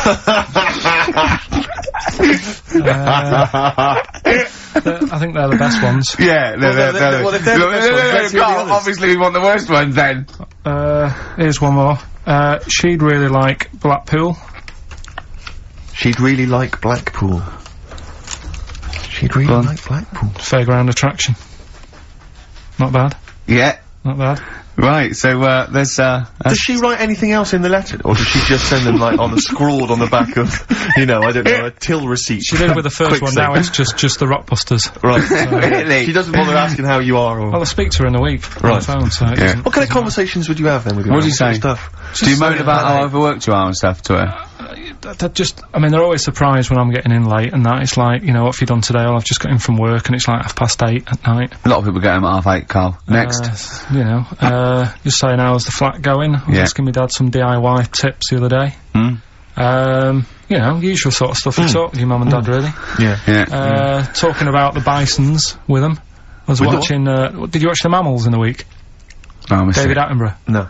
I was thinking, actually, right, all this MTV stuff, if there's one reason why I'd like to do it, is I was watching Attenborough, the Mammals programme. I reckon I could do something like that. Right. And just have like me, instead of Attenborough, like a young, sort of fresh person. Yeah.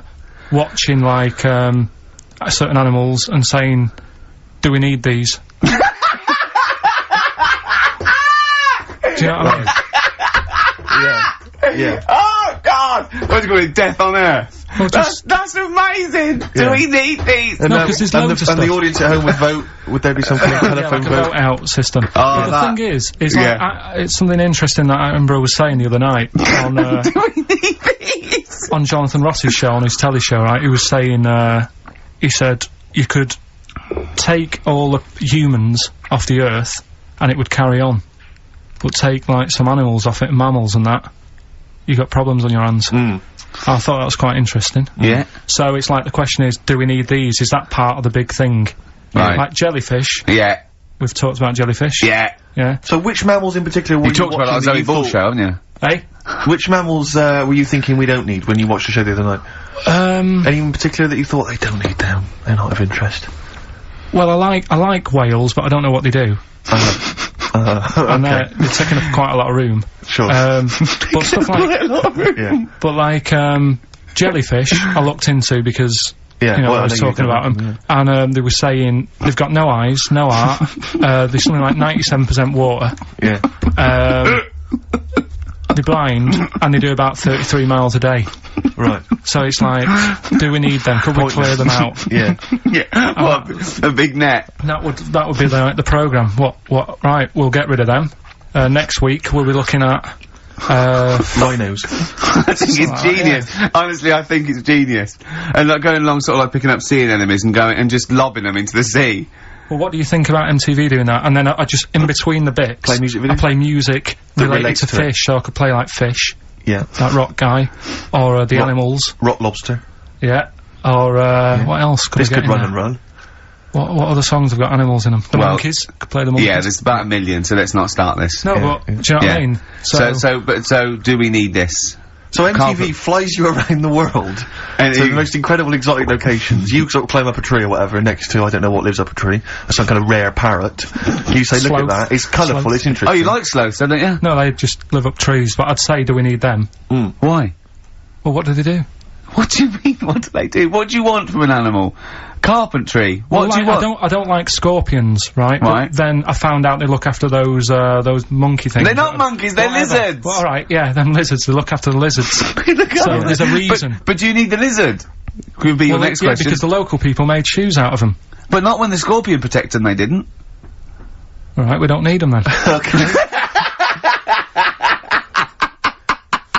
So ultimately, would anyone decide? I mean, do the animals kind of get a chance to mount a case for their survival? I mean, is there maybe someone that comes into their corner and sort of defends them? I'd have like a David Attenborough type character who says, well, they do this, and I'll go, yeah, but do we need that doing? Yeah. Okay. So what does an animal need to do in order for you to feel that it sort of gets a chance of life? I mean, like a pet, like an animal, like a dog maybe, or a cat, I mean, they give a certain affection to its owner. Is that a valid, reason to survive? Not particularly for you. Not really. No, okay. I've been saying that though, blind people use dogs, so they are useful. So dogs are useful. Farmers St. Bernards, they often save people, don't they, in snowy weather? Cats.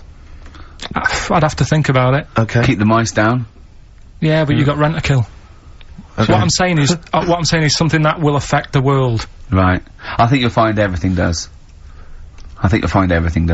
Except Karl. I'm not sure what effect he's having on the world. I tell you what though, Steve, right? Did you watch the mammals? I did see the mammals. They had bison on it. Right. The weirdest looking things you've ever seen. Yeah. They've really you're on dangerous ground here, Karl. But they've really got it's like, decide what you want to look like. Okay. It's just a mismatch of stuff. It's got a really big airy head. Yeah. And like you. Sort of bald at the back. Right. Sort of it's like someone you went to school with. Was there two of them? Oh, brilliant. From the album Original Pirate Material, it's obviously The Streets, and an album track from that, It's Too Late. Fantastic, isn't it? Yeah. I know everyone's raving about it being, you know, one of the albums of the year, but it is, I think. It's great. That's brilliant. I love the backing as well. It's just so good. The lyrics, the things you go, they're my favourite band of the year. Next week then, we'll do all our favourite songs of the year, shall we? No, I think it's got to be 2 weeks' time, hasn't it? 2 weeks, is it? Yeah, we'll do I'm the away Christmas next week as well. What do you mean you're away next week? What are you doing? Zoe Ball show? I'm going up north again. Why? So Claire's gonna be here with you. Okay. Yeah, at least what are you doing up north? She does her job. Just, Suzanne's dad's birthday, so... I bet he's a party animal. I've heard that they really kick off, don't they? Is it, mental? So you gonna be raving? Can't concentrate now. Oh, well, he's all stressed because the lady from MTV's here. She's going to film his little face. So the things he said in the week, he was so worried. He's got worried about the spot on his head. That won't come out. Just that, you got your best side. on that side. That's alright. Yeah. The camera's out. Look, he's getting nervous now. Okay, Karl. Ignore the camera. Okay, just ignore the camera. Okay. Now, me and Steve have done our research for you, and we've got two amazing things to tell you. What should I tell them first, about the baby or the... Well, they're both equally fascinating, so you choose. I'll tell you the crab thing first, right? Steve actually saw this thing in The Guardian the week, about our research thing, and then we looked it up, we looked into it on Friday, and it is incredible. Right, listen to this. There's a thing in a bay in, New England, right, where it's like the biggest, they make silicon chips and stuff for computers, right? And because of the data protection thing, after they've done them, because they have to destroy the plates, right, well, the information's sort of put onto them, but there's still flakes of silicon. They sort of grind it down straight away, and some of the flakes got into the bay, okay, but some of the information's still on even the slight granules of silicon. Anyway, gets in the water, and silicon is rather like, a carbon derivative. They reckon if there'd been life on another planet that wasn't carbon-based, it'd be silicon-based. Because that's simple sugars and it's just COH and that, and it can work with silicon, right? Anyway, the crabs have been taken up, it's in the water, and they looked out on the beach, and, over years, the crabs had started, sort of putting themselves in formations. Like, geometric format, and they couldn't work out why they were doing this. And, when they put them in the experiment, they sort of like chopped them up, and they found they'd taken on silicon. And it had sort of got into their brain, and they were downloading information. They picked up little things, because it's just chemical, you know, like, electrical impulses had got information off the silicon chip, and they were interfacing it. But, this is the amazing thing, one bloke sort of thought of this, and he thought, well, if it's a simple computer with a brain, if it's just a simple sort of electrical thing, then maybe there's sort of, you know, we could get it down. So what they did is they made a thing called a biointerface. And they put it into the crab's brain, just a really simple brain, so it's measured avant-garde, right? And it got impulses from it, and they were getting, like, computer readouts, just flashes of, like, symbols and geometric things right on this screen to read the crab's brain. And it was stuff like, you know, fragments of a... what made them do this in the first place? Because they saw the crabs behaving differently. They were behaving differently to each other. They were just like, they were, you know, intelligent, and they were sort of solving problems and all this sort of stuff. Anyway, when they downloaded the thing, it was like they found one of the secretary's names where it had been on the silicon chip, where it was just like a flash of a computer screen. But the most amazing thing is, they downloaded a memory, right? It was like a snapshot where it had been burnt onto the retina of the crab, just a snapshot or something, and it was like a picture of the beach, like a couple of years ago, right? And they also did, incredible, it was like just a digital, black and white sort of thing, so they could see what the crab had seen. Amazing. Jeez. Amazing. So intelligent crabs. What are they doing with them now, then? Super brain. Well, they think, this is the upshot, they think they could use it as spy crabs, because they could get these crabs. Also, the other thing is, as generations went on, right, so they'd put a crab in the sea or something, right? Lots of crabs in. And then as generations went on, a newborn crab, they downloaded the memory, and it had the memories of its great all together. It had every memory that any crab had been related to it beforehand. Because it passed it on, it just passed it on. So not even ones that had been eating the silicon stuff? Yeah, no, these are just like ones that have had kids? Yeah. And they've got, like... And they know so you'd know everything everything right the way back. So would that work if we ate silicon? Well, I suppose possibly. So what are they gonna...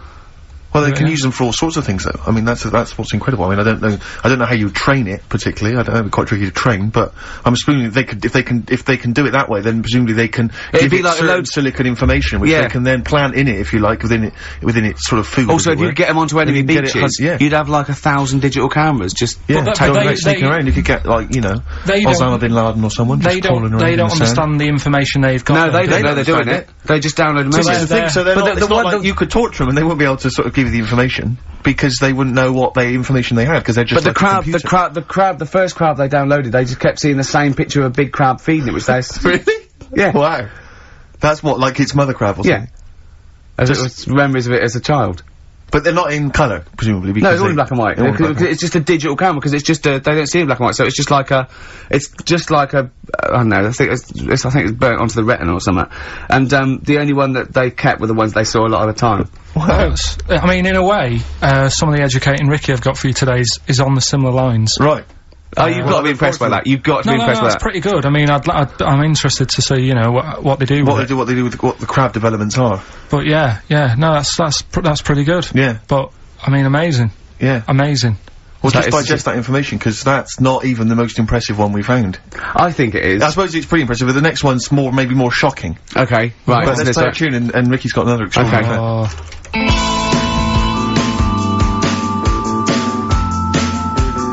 Cure, Love Song, classic on XFM. So that's the crabs that you can download their memories.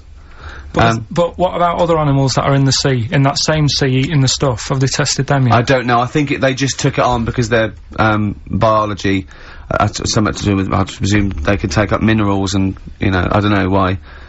I don't know. But anyway, next one, it's just on the horizons, a bodybuilder, yeah? This is freaky. Married another bodybuilder, right, and they're pregnant. And, they had these tests, and the baby was very large, but it was causing it pain, right, in the thing, right? And after, it's almost bizarre, and like... Yeah, after the female woke up, pregnant, after 7 months, and the baby... was walking around. No, it forced its way out of the vagina. Oh, no way. Yeah, it forced its way out. And it was, because it almost had, like, super strength, like... And it was pulling her along by the umbilical cord, and and it was a stone. Extraordinary. That's freaky. I mean, you're talking about freaky stuff. That's made up. What? It wasn't pulling her along. Well, no, it was she could feel it. Exactly. And it was, do you know what I mean? Like, just went, and just sort of squeezed its way got out, because it was ready. Because all the hormones. Because it thought it was ready. Oh, God. Imagine that. Just waking up and finding that in the bottom of the bed. Freak you out, wouldn't it? Because you'd think it was a nightmare initially. And it had hair and everything, didn't it? Yeah, because all the hormones there, like there was something in the week about, you know, you've got test tube babies and that now, haven't you? But they've managed to do it. I only caught half I knew he'd be more impressed by the crabs than that. He doesn't care if it's human. No, I am. I'm telling you though, that, there was something, I only caught half the story because I was busy, but, there's something about babies being able to be born without having any people involved. Or something, it's like putting them in the oven or something, and it's like a cake. And after a certain amount of time, it's ready. I think you can buy those in Argos for kids at Christmas. Well, it's my first baby kit. Yeah. Yeah. Yeah. There's Play-Doh, I think, that they can buy. Yeah. So what do you think of that, then? The baby one? Yeah.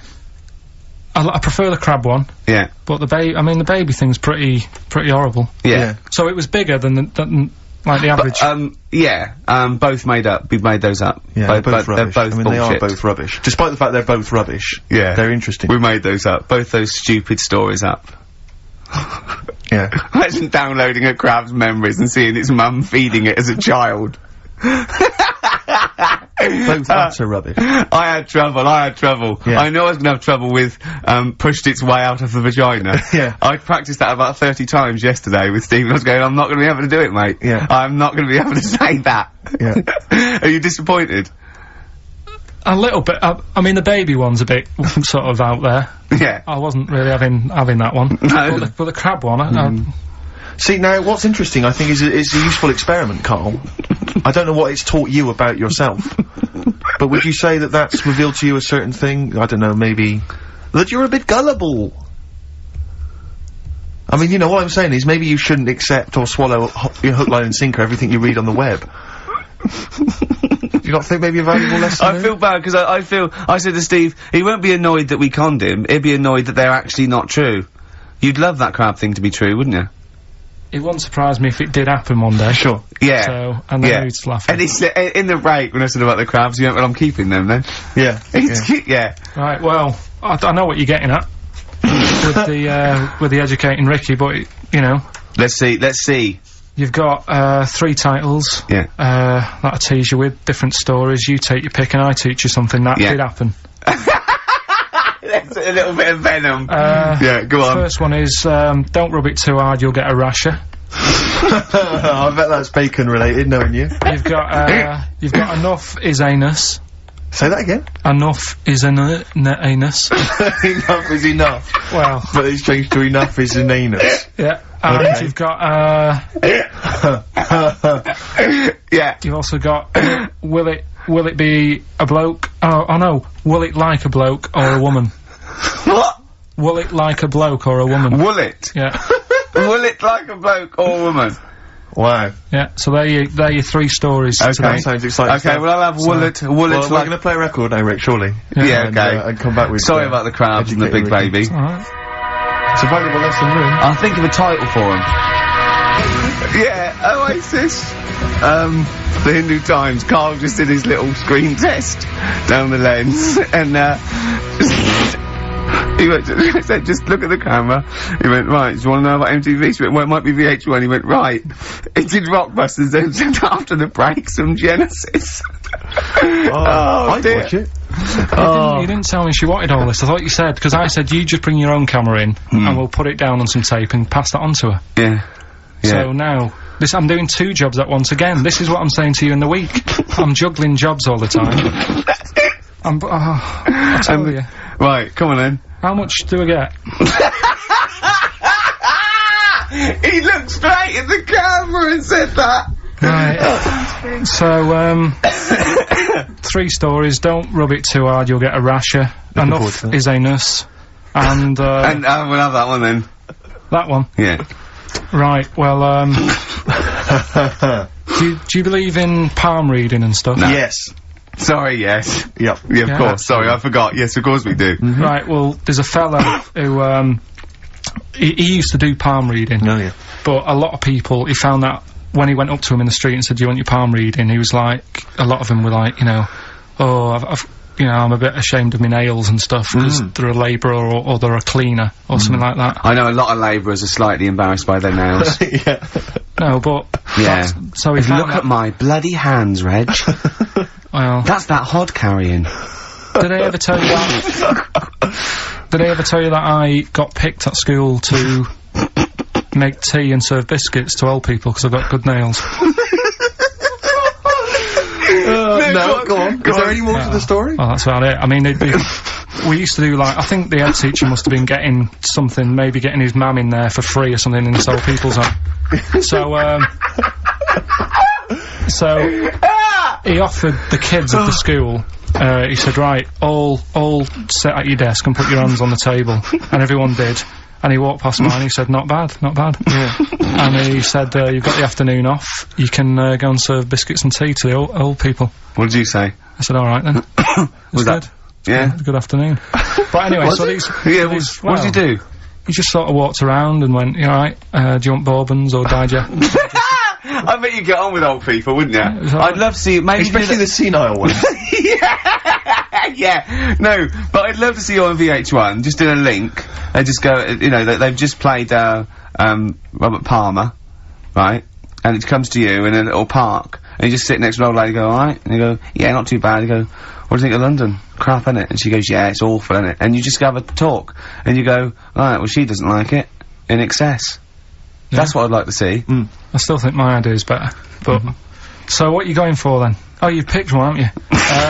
Yeah, so this fella... So there's palmists going around the streets. Yeah, he's going round and randomly trying to give palm readings. They're losing money. Hand over fist. Yeah. Alright. So, they said, he's what he's done, he's reading people's, bottoms now. Sorry, whoa, you just, I didn't quite follow that. He was a palm reader, that wasn't making money, so now he's going up to people in the street and saying, can I see your arse? Basically, yeah. So from being a palmist to an arsonist? Well, they just, that's what he does. He said these same sort of lines and that you get on your hand, you get them on your bottom, and, he can read them. Right. Yeah, he's not a pervert or anything, or making up as he goes along. No, that's it, that was that. So, sorry, if a man came up to you in the street and said, can I have a look at your arse? Can I read your arse? You'd drop your trousers, would you? No, if he went up to him and they said, oh, I'd rather you didn't, because I'm a labourer, I've got bad fingernails. No, that's why I've seen, that's what a lot of labourers, they're showing their cleavage, you think, but actually they're having their arse read. Absolutely. That's that's what it is. And then, right. So is that the end of the story? Yeah. But then because... That's it. Educating Ricky is, there's a bloke who reads arses. No, but you're a mentalist. But no, but what are you talking about? But then, do you know, like, now and again I come up with a little jokey line. Thought I'd make an effort today for VH1 or MTV. Yeah. Little line there. Don't worry, it won't last. It might just be a splash in the pan. Okay. Phil Collins next. Yes, let's play some Phil. Let's play some Phil. Oh, this is the best show. I mean, off air, obviously. I'm sure people at home aren't enjoying it as much as we are, but Karl, is continuing his, what do they call this? A screen test. Yeah, that was, let down by Radiohead. Karl, what are you thinking? What are you thinking? I just think it's not right, really, is it? I'm trying to do a job, whilst trying to get another job. Yeah, I mean? But a lot of your presenters are on MTV now. Yeah, but... all of them have got Zayn in their name, but, you know... Yeah, it's not really right, is it? Go on. But, right, so, you better get that idea. Karl Zane Pilkington. Educating Ricky, will we carry on? Yeah. Right, you've got left. Don't rub it too hard, you'll get a rasher. And, will it like fellas or will it like women? Well, you said wool before. Yeah, will it. Go on then, I've wool it. Right, now this is similar to the one you were talking about before, right? They found out that, yeah. Scientists. Oh, yeah. I've found out... 17th century? That, like now, 1 in 10 rams are gay. 1 in 10 rams are gay? Yeah. Yeah. So that was like, wool it. That's how I could get that in. They got a load of gay and straight rams. Right. They worked out which were which first. They said, right, that bunch there is a gay bunch. They looked better, they just had more pride in their appearance. And the other ones you know, the straight ones, and then they gave them to this scientist and said, right, go on, do what you've got to do. And they took the brains out of all of them. Just to check. And, they did tests on the brain, and it worked out that they've got something smaller in the brain. The gay ones have got something in the brain that makes it smaller. And they said, right, well, that's probably how it's gonna work on males. On like, males and females and, like, humans. So you took from this that gays have smaller brains than straight people? No, there's something in the brain. Right, go on. So if someone's saying, you know, oh, I'm a gay, or they're not sure or whatever, they will now be able to find out. So you can go to the doctor and to find out if you're straight or gay. Is there any gay in my brain? Let's have a look. Do. You've got a little bit of gay in you, yes. There's a little bit of gay in there. Yes, you've got the, you've got a little bent cell there. Well, that's why they did it, anyway. I don't understand how they could differentiate which was straight and which were gay to begin with, before they then gave it to the scientist. Wasn't that what the scientist figured out? How could they tell? There's one theory that it's genetically determined. There is one. There is a theory that's genetically determined, but I don't think it's as easy as pulling a sheep's brain apart and finding a little pink sort of like blob in there and going, right, we've taken the guy out, now he's gonna go and shag some ewes. I don't think it's that straightforward. Although homosexuality does occur at a similar sort of rate in animals, I think. Yeah. Yeah. So you knew that, didn't you? So that's that one. I mean, I just like the idea of the farmer figuring out which is straight and gay. Well, that one's wearing quite a camp-looking neckerchief. Yeah, so I'm thinking maybe he's gay. Is that, yeah. I love the fact they can, that one's a big fan of Sophie Ellis-Bextor. Yeah. They put on ABBA and see which ones dance. Exactly. That's how they... Which one, put on like Barbara Streisand and see which ones sing along. That shit is rubbish. What did I find out? Did you just say that is rubbish? No, I found out other stuff in the week that didn't make the top 3. Wow. We haven't even had the... This must be mediocre stuff. This must be really bad. Yeah, or it might be dubious. Go on. There's a woman in Ireland who has been with a fella for 11 years. Yeah. She always saying to him, you know, when are we going to get married and that? And he's like, oh, we don't need to. You know, we're happy and that. You know, like I am with Suzanne, it's like, there's no point, really. Unless you have a kid, I don't think you need to, do you? Right. So, he was like, we'll do it in time and all that. Anyway, he comes home from work one day. He says, oh, go on then, we'll get married. She was so shocked, her hair fell out.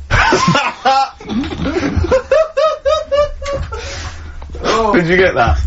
Wow. So... That's extraordinary. What did he say? Oh, I'm not marrying you, Baldy. Yeah. Well... She was so shocked her hair fell out. Yeah. I love the idea of it just going to the ground. Fell out, Yeah, what else? Right, that's rubbish. That's rubbish. Next. You've also got, it's weird, isn't it, Rick, that the stories that we made up are more plausible than the facts he's actually giving I think we tried too hard. I think we tried to... That's what he's willing to believe. He's willing to believe that a woman's hair fell out when her husband came out saying, let's get married then. Oh, you old romantic. Well, yeah, then, here's a good one. Go on then. Right, in Dubai, this woman went to Dubai for a holiday. And, she was over there, and apparently in the markets... Bit by a spider? They sell lizards. Oh, go on. Right, just like for people to buy. So she buys one, not knowing that you're not really meant to take him out of the country. Sure. Puts it in a bag. Yeah. As you do. What have you? And, then she gets to the airport when she's going home, she's thinking, I can't really leave it in my bag. So, she puts it on her head. On her head? Wears it as a hat. She wore the lizard as a hat? Yeah. People on the plane were just like, yeah, everything's fine, you know, they're doing the cross-checks and that. Yeah. Have you got your seatbelt on? Yeah. There's a woman there with a lizard hat. Everything's going well. She gets off the plane at Manchester Airport. Lizard sticks its tongue out. Yeah. The air hostess says, what are you doing with that? She goes, I've had it. Lizard said, I just found her in Dubai.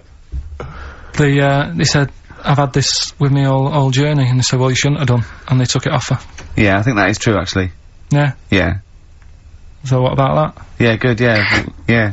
That educated me. Right, what, any more? Well, what's that taught you? That's taught you, you know, be careful when smuggling lizards back as some kind of hat. Yeah, just say, lizard, keep your tongue in, you twat. Not at the customs officer! Yeah. And, what else have we got? Anyone didn't quite make it? Anything to declare? I've got a lizard on my head. We've got an old saying one if you want that. Go on then. Are these ones, sorry, are these ones that didn't make the list?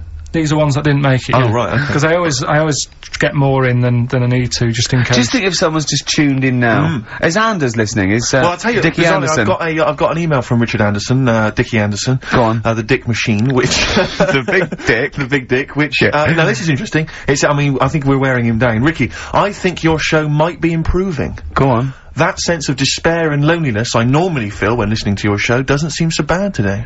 He's desensitised to it. Yeah, exactly. Or he's given up. Him down. Or he's just given up. Yeah. I mean, you listen to this long enough and your standards will drop. Let's play a tune, let's come back with some more Carl's, I don't want to use the word facts. No, he's got more screen testing now, the camera's ready for you. Yeah. Feeder. Just around Feeder. That's my favourite Feeder track ever. It's bugging me. It's just like, a ride track from about 10 or 15 years ago. So if you know, put me out my misery, email in. It's just like a ride track from about 1990, and I can't. It's just the beginning. Drive me mental. Ricky.gervais@xfm.co.uk. Yeah, well, half hour to go. You've done your screen test. Reluctantly. I think you had such the wrong attitude. Well, it doesn't matter, does it? If I've told you before, if things are meant to be, right, they'll happen. That's how I've got through my life, right? I'm 29 now. Yeah. Never 30, ain't you? Well, yeah, 30, but the camera's still on. Right, so...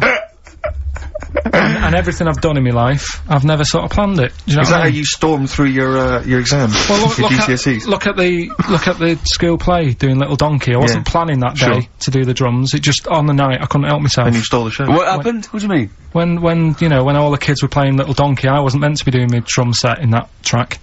I was only meant to, I think I was doing the We Three Kings or something. But when they started doing it, the tune, I couldn't help myself with the drumstick, just like tapping away. Right. At the drum. Yeah. And then when it came on, I was like, oh, and I started doing it, and like the teacher looked over at me, and I was like, oh, I shouldn't be doing this, but she sort of gave me the nod as if to say, it's alright, carry on, it's sounding good.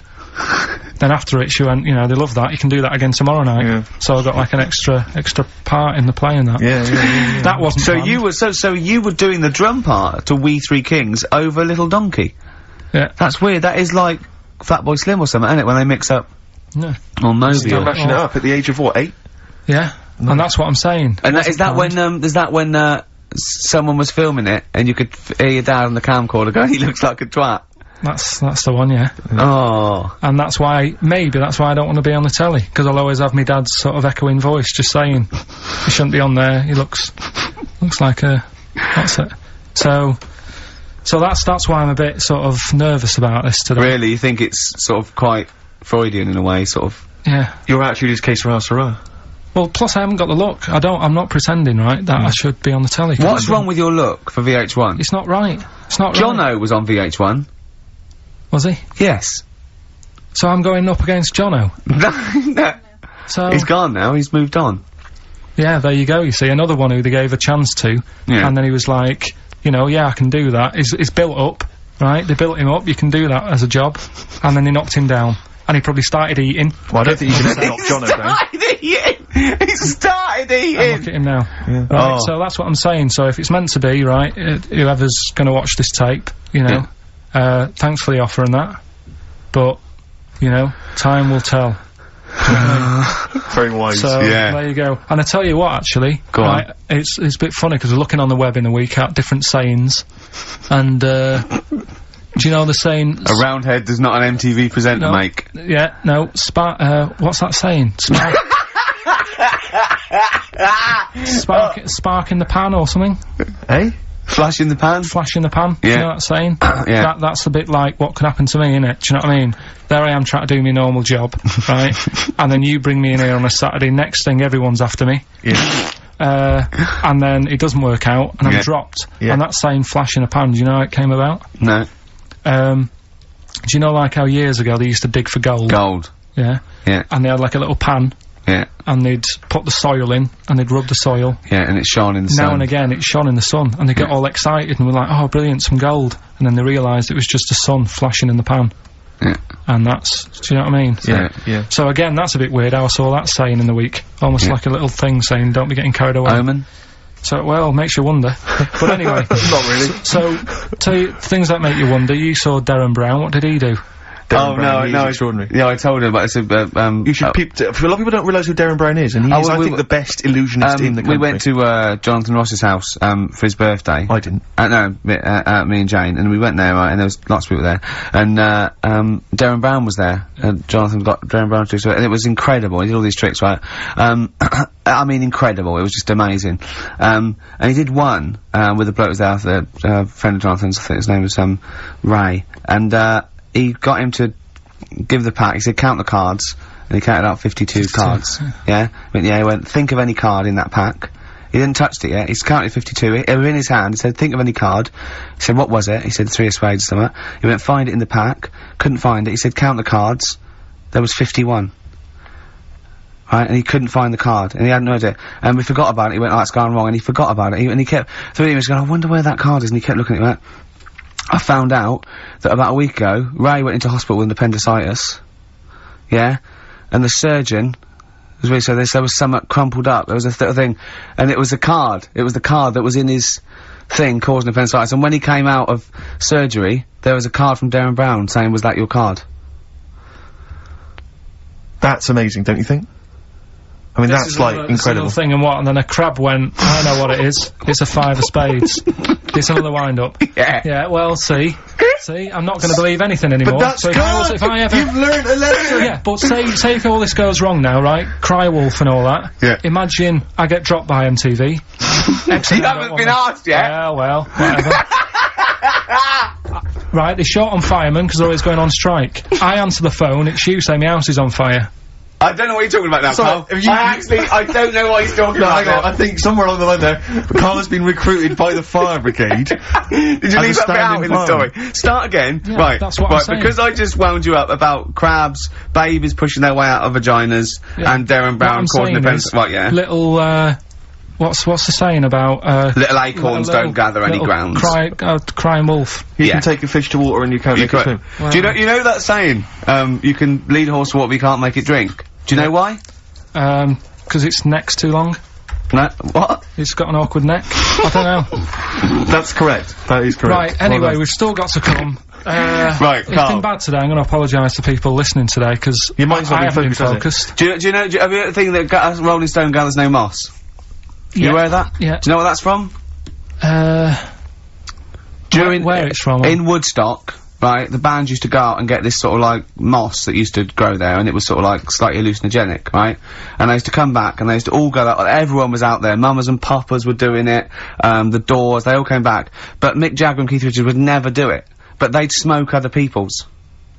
Yeah. A Rolling Stone never gathers his own moss. That was what seriously, Carl! Right, that's so the we've truth. still got to come. Rockbusters. Have you heard the saying, a fish in time saves 9?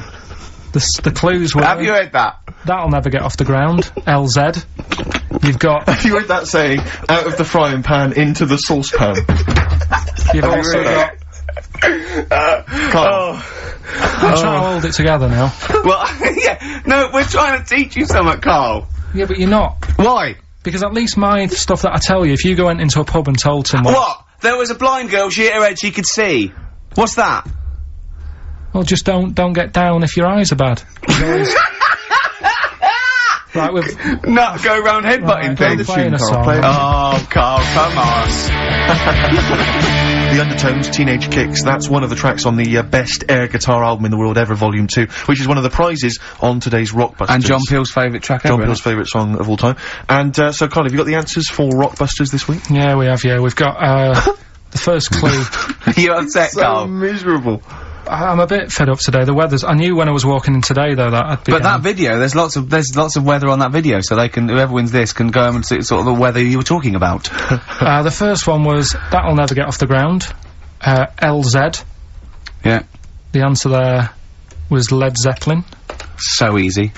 Yeah, but I said that's here. There's always 2 easy ones and a difficult one. Go on. The third one was, you'll get a load of bacon off them. Go on. That was L. Long Pigs. Right. Yeah.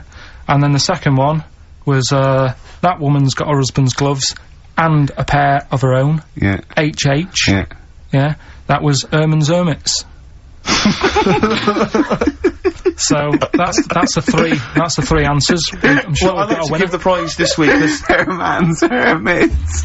What? There's a lot of Hermits. That is genius, Carl. That is genius. Oh, Herman's hermits. There's so many people who are worthy of the prizes, obviously. I'd quite like to give the prize this week to Tom McGibbon. Just because I like his name. I don't know if I've pronounced that right, but Tom McGibbon. Yeah. I'd like to give that to him. No, you shouldn't laugh at someone's name. He also lives in Bloxhall Road. I don't know why I find that out. Tom McGibbon of Bloxhall Road. I don't know why. Well, you've made a mockery of, made a monkey out of the man. For old Gibbo. Yeah. And he's asking that he's got a question there. What? Can Carl get rid of slugs? I don't know what that means. I'm almost certain he can. So well done to, if he's been listening, if he was listening a few months ago, he would have known how to. Go on. Because I told you what slugs like. What? Getting in letterboxes. How does that get rid of them? Put some stamps in your garden. They like, they like stamp glue. So, yeah, that's and how does that get rid of them? They keep coming back, won't they? Then he goes, I can't believe it, we'd have to climb those boxes now. There's a fella leaving stamps out for us. You've won some prizes and I've sorted you. No, how does that get rid of slugs? Leaving stamps out for them, their favourite food. Because it's like planting a load of lettuces, they love that. Well, it depends where he's got them. I thought he meant he's got them in his house.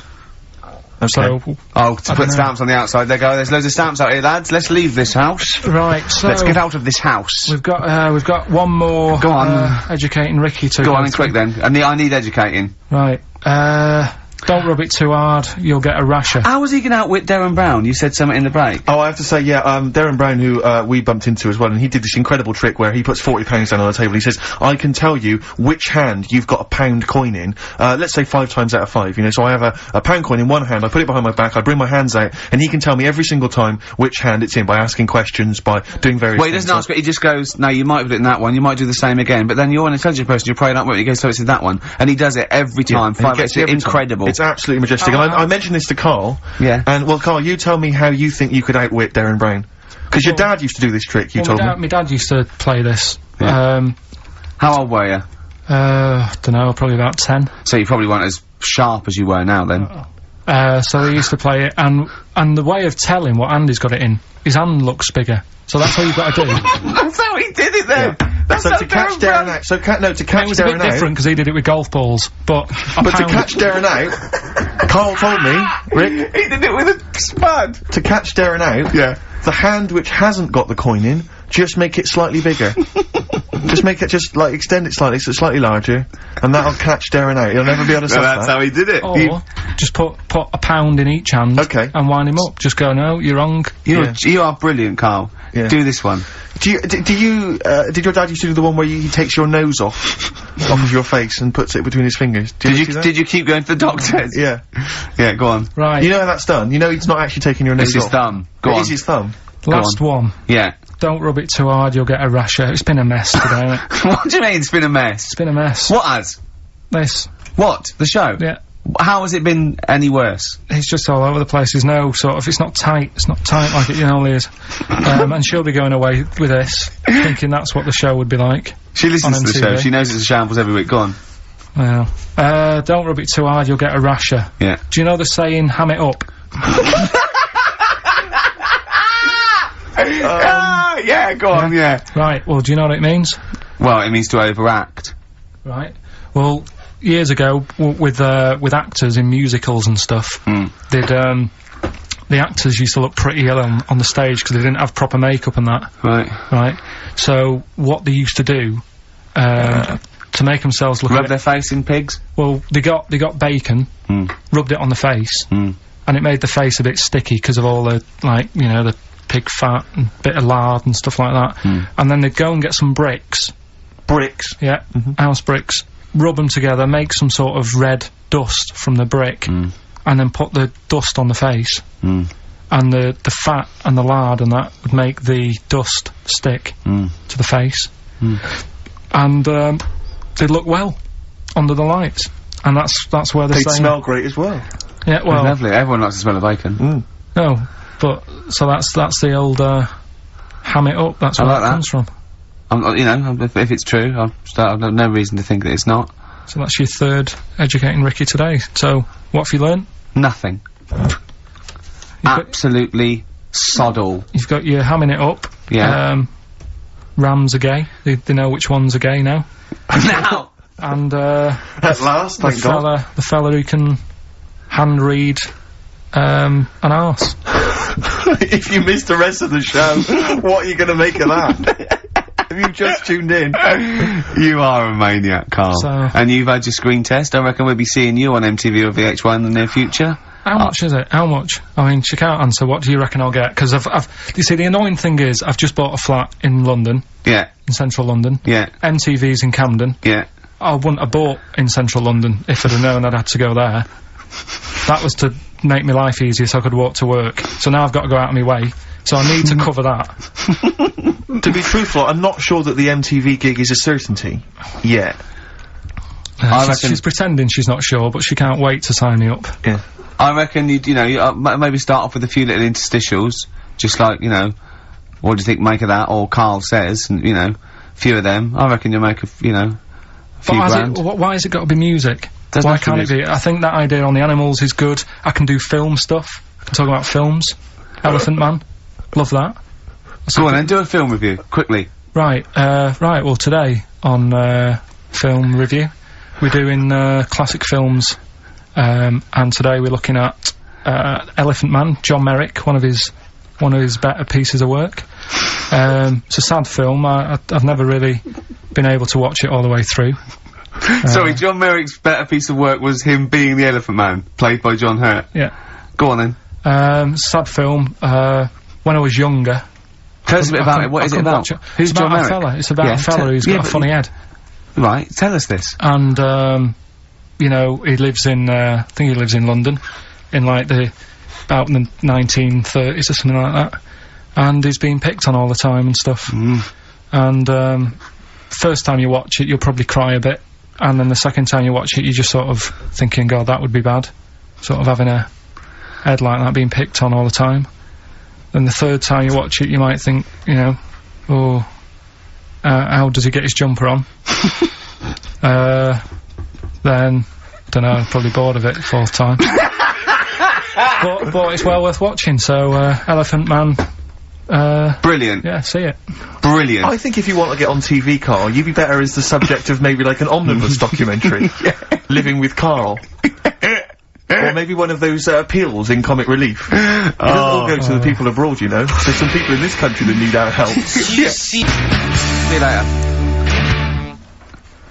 What is it? That's the Libertines, Time for Heroes. Oh, yeah. So, Carl, what a great day. Carl, he's done his, screen test. That's going back to, MTV now, to the big wigs to have a look at. Should mention wigs. We've had, Rockbusters. We've had, Educating Ricky. We had Educating Carl. Yeah. Yeah. And, Claire here next week, so. Yeah. But you'll be back for the big Christmas spectacular. Yeah, and that's that. I'm not been happy today. Go on, why? If someone's listened for the first time today, it is normally better than this. It's not. No, it is. It is. I don't think it is. So, no. so I really don't think it is. So that's that then. So I'll see you in 2 weeks. 2 weeks, yeah. Alright, enjoy yourself. Cheers. Best of luck with MTV. Alright, I'll see you later. Okay. See ya.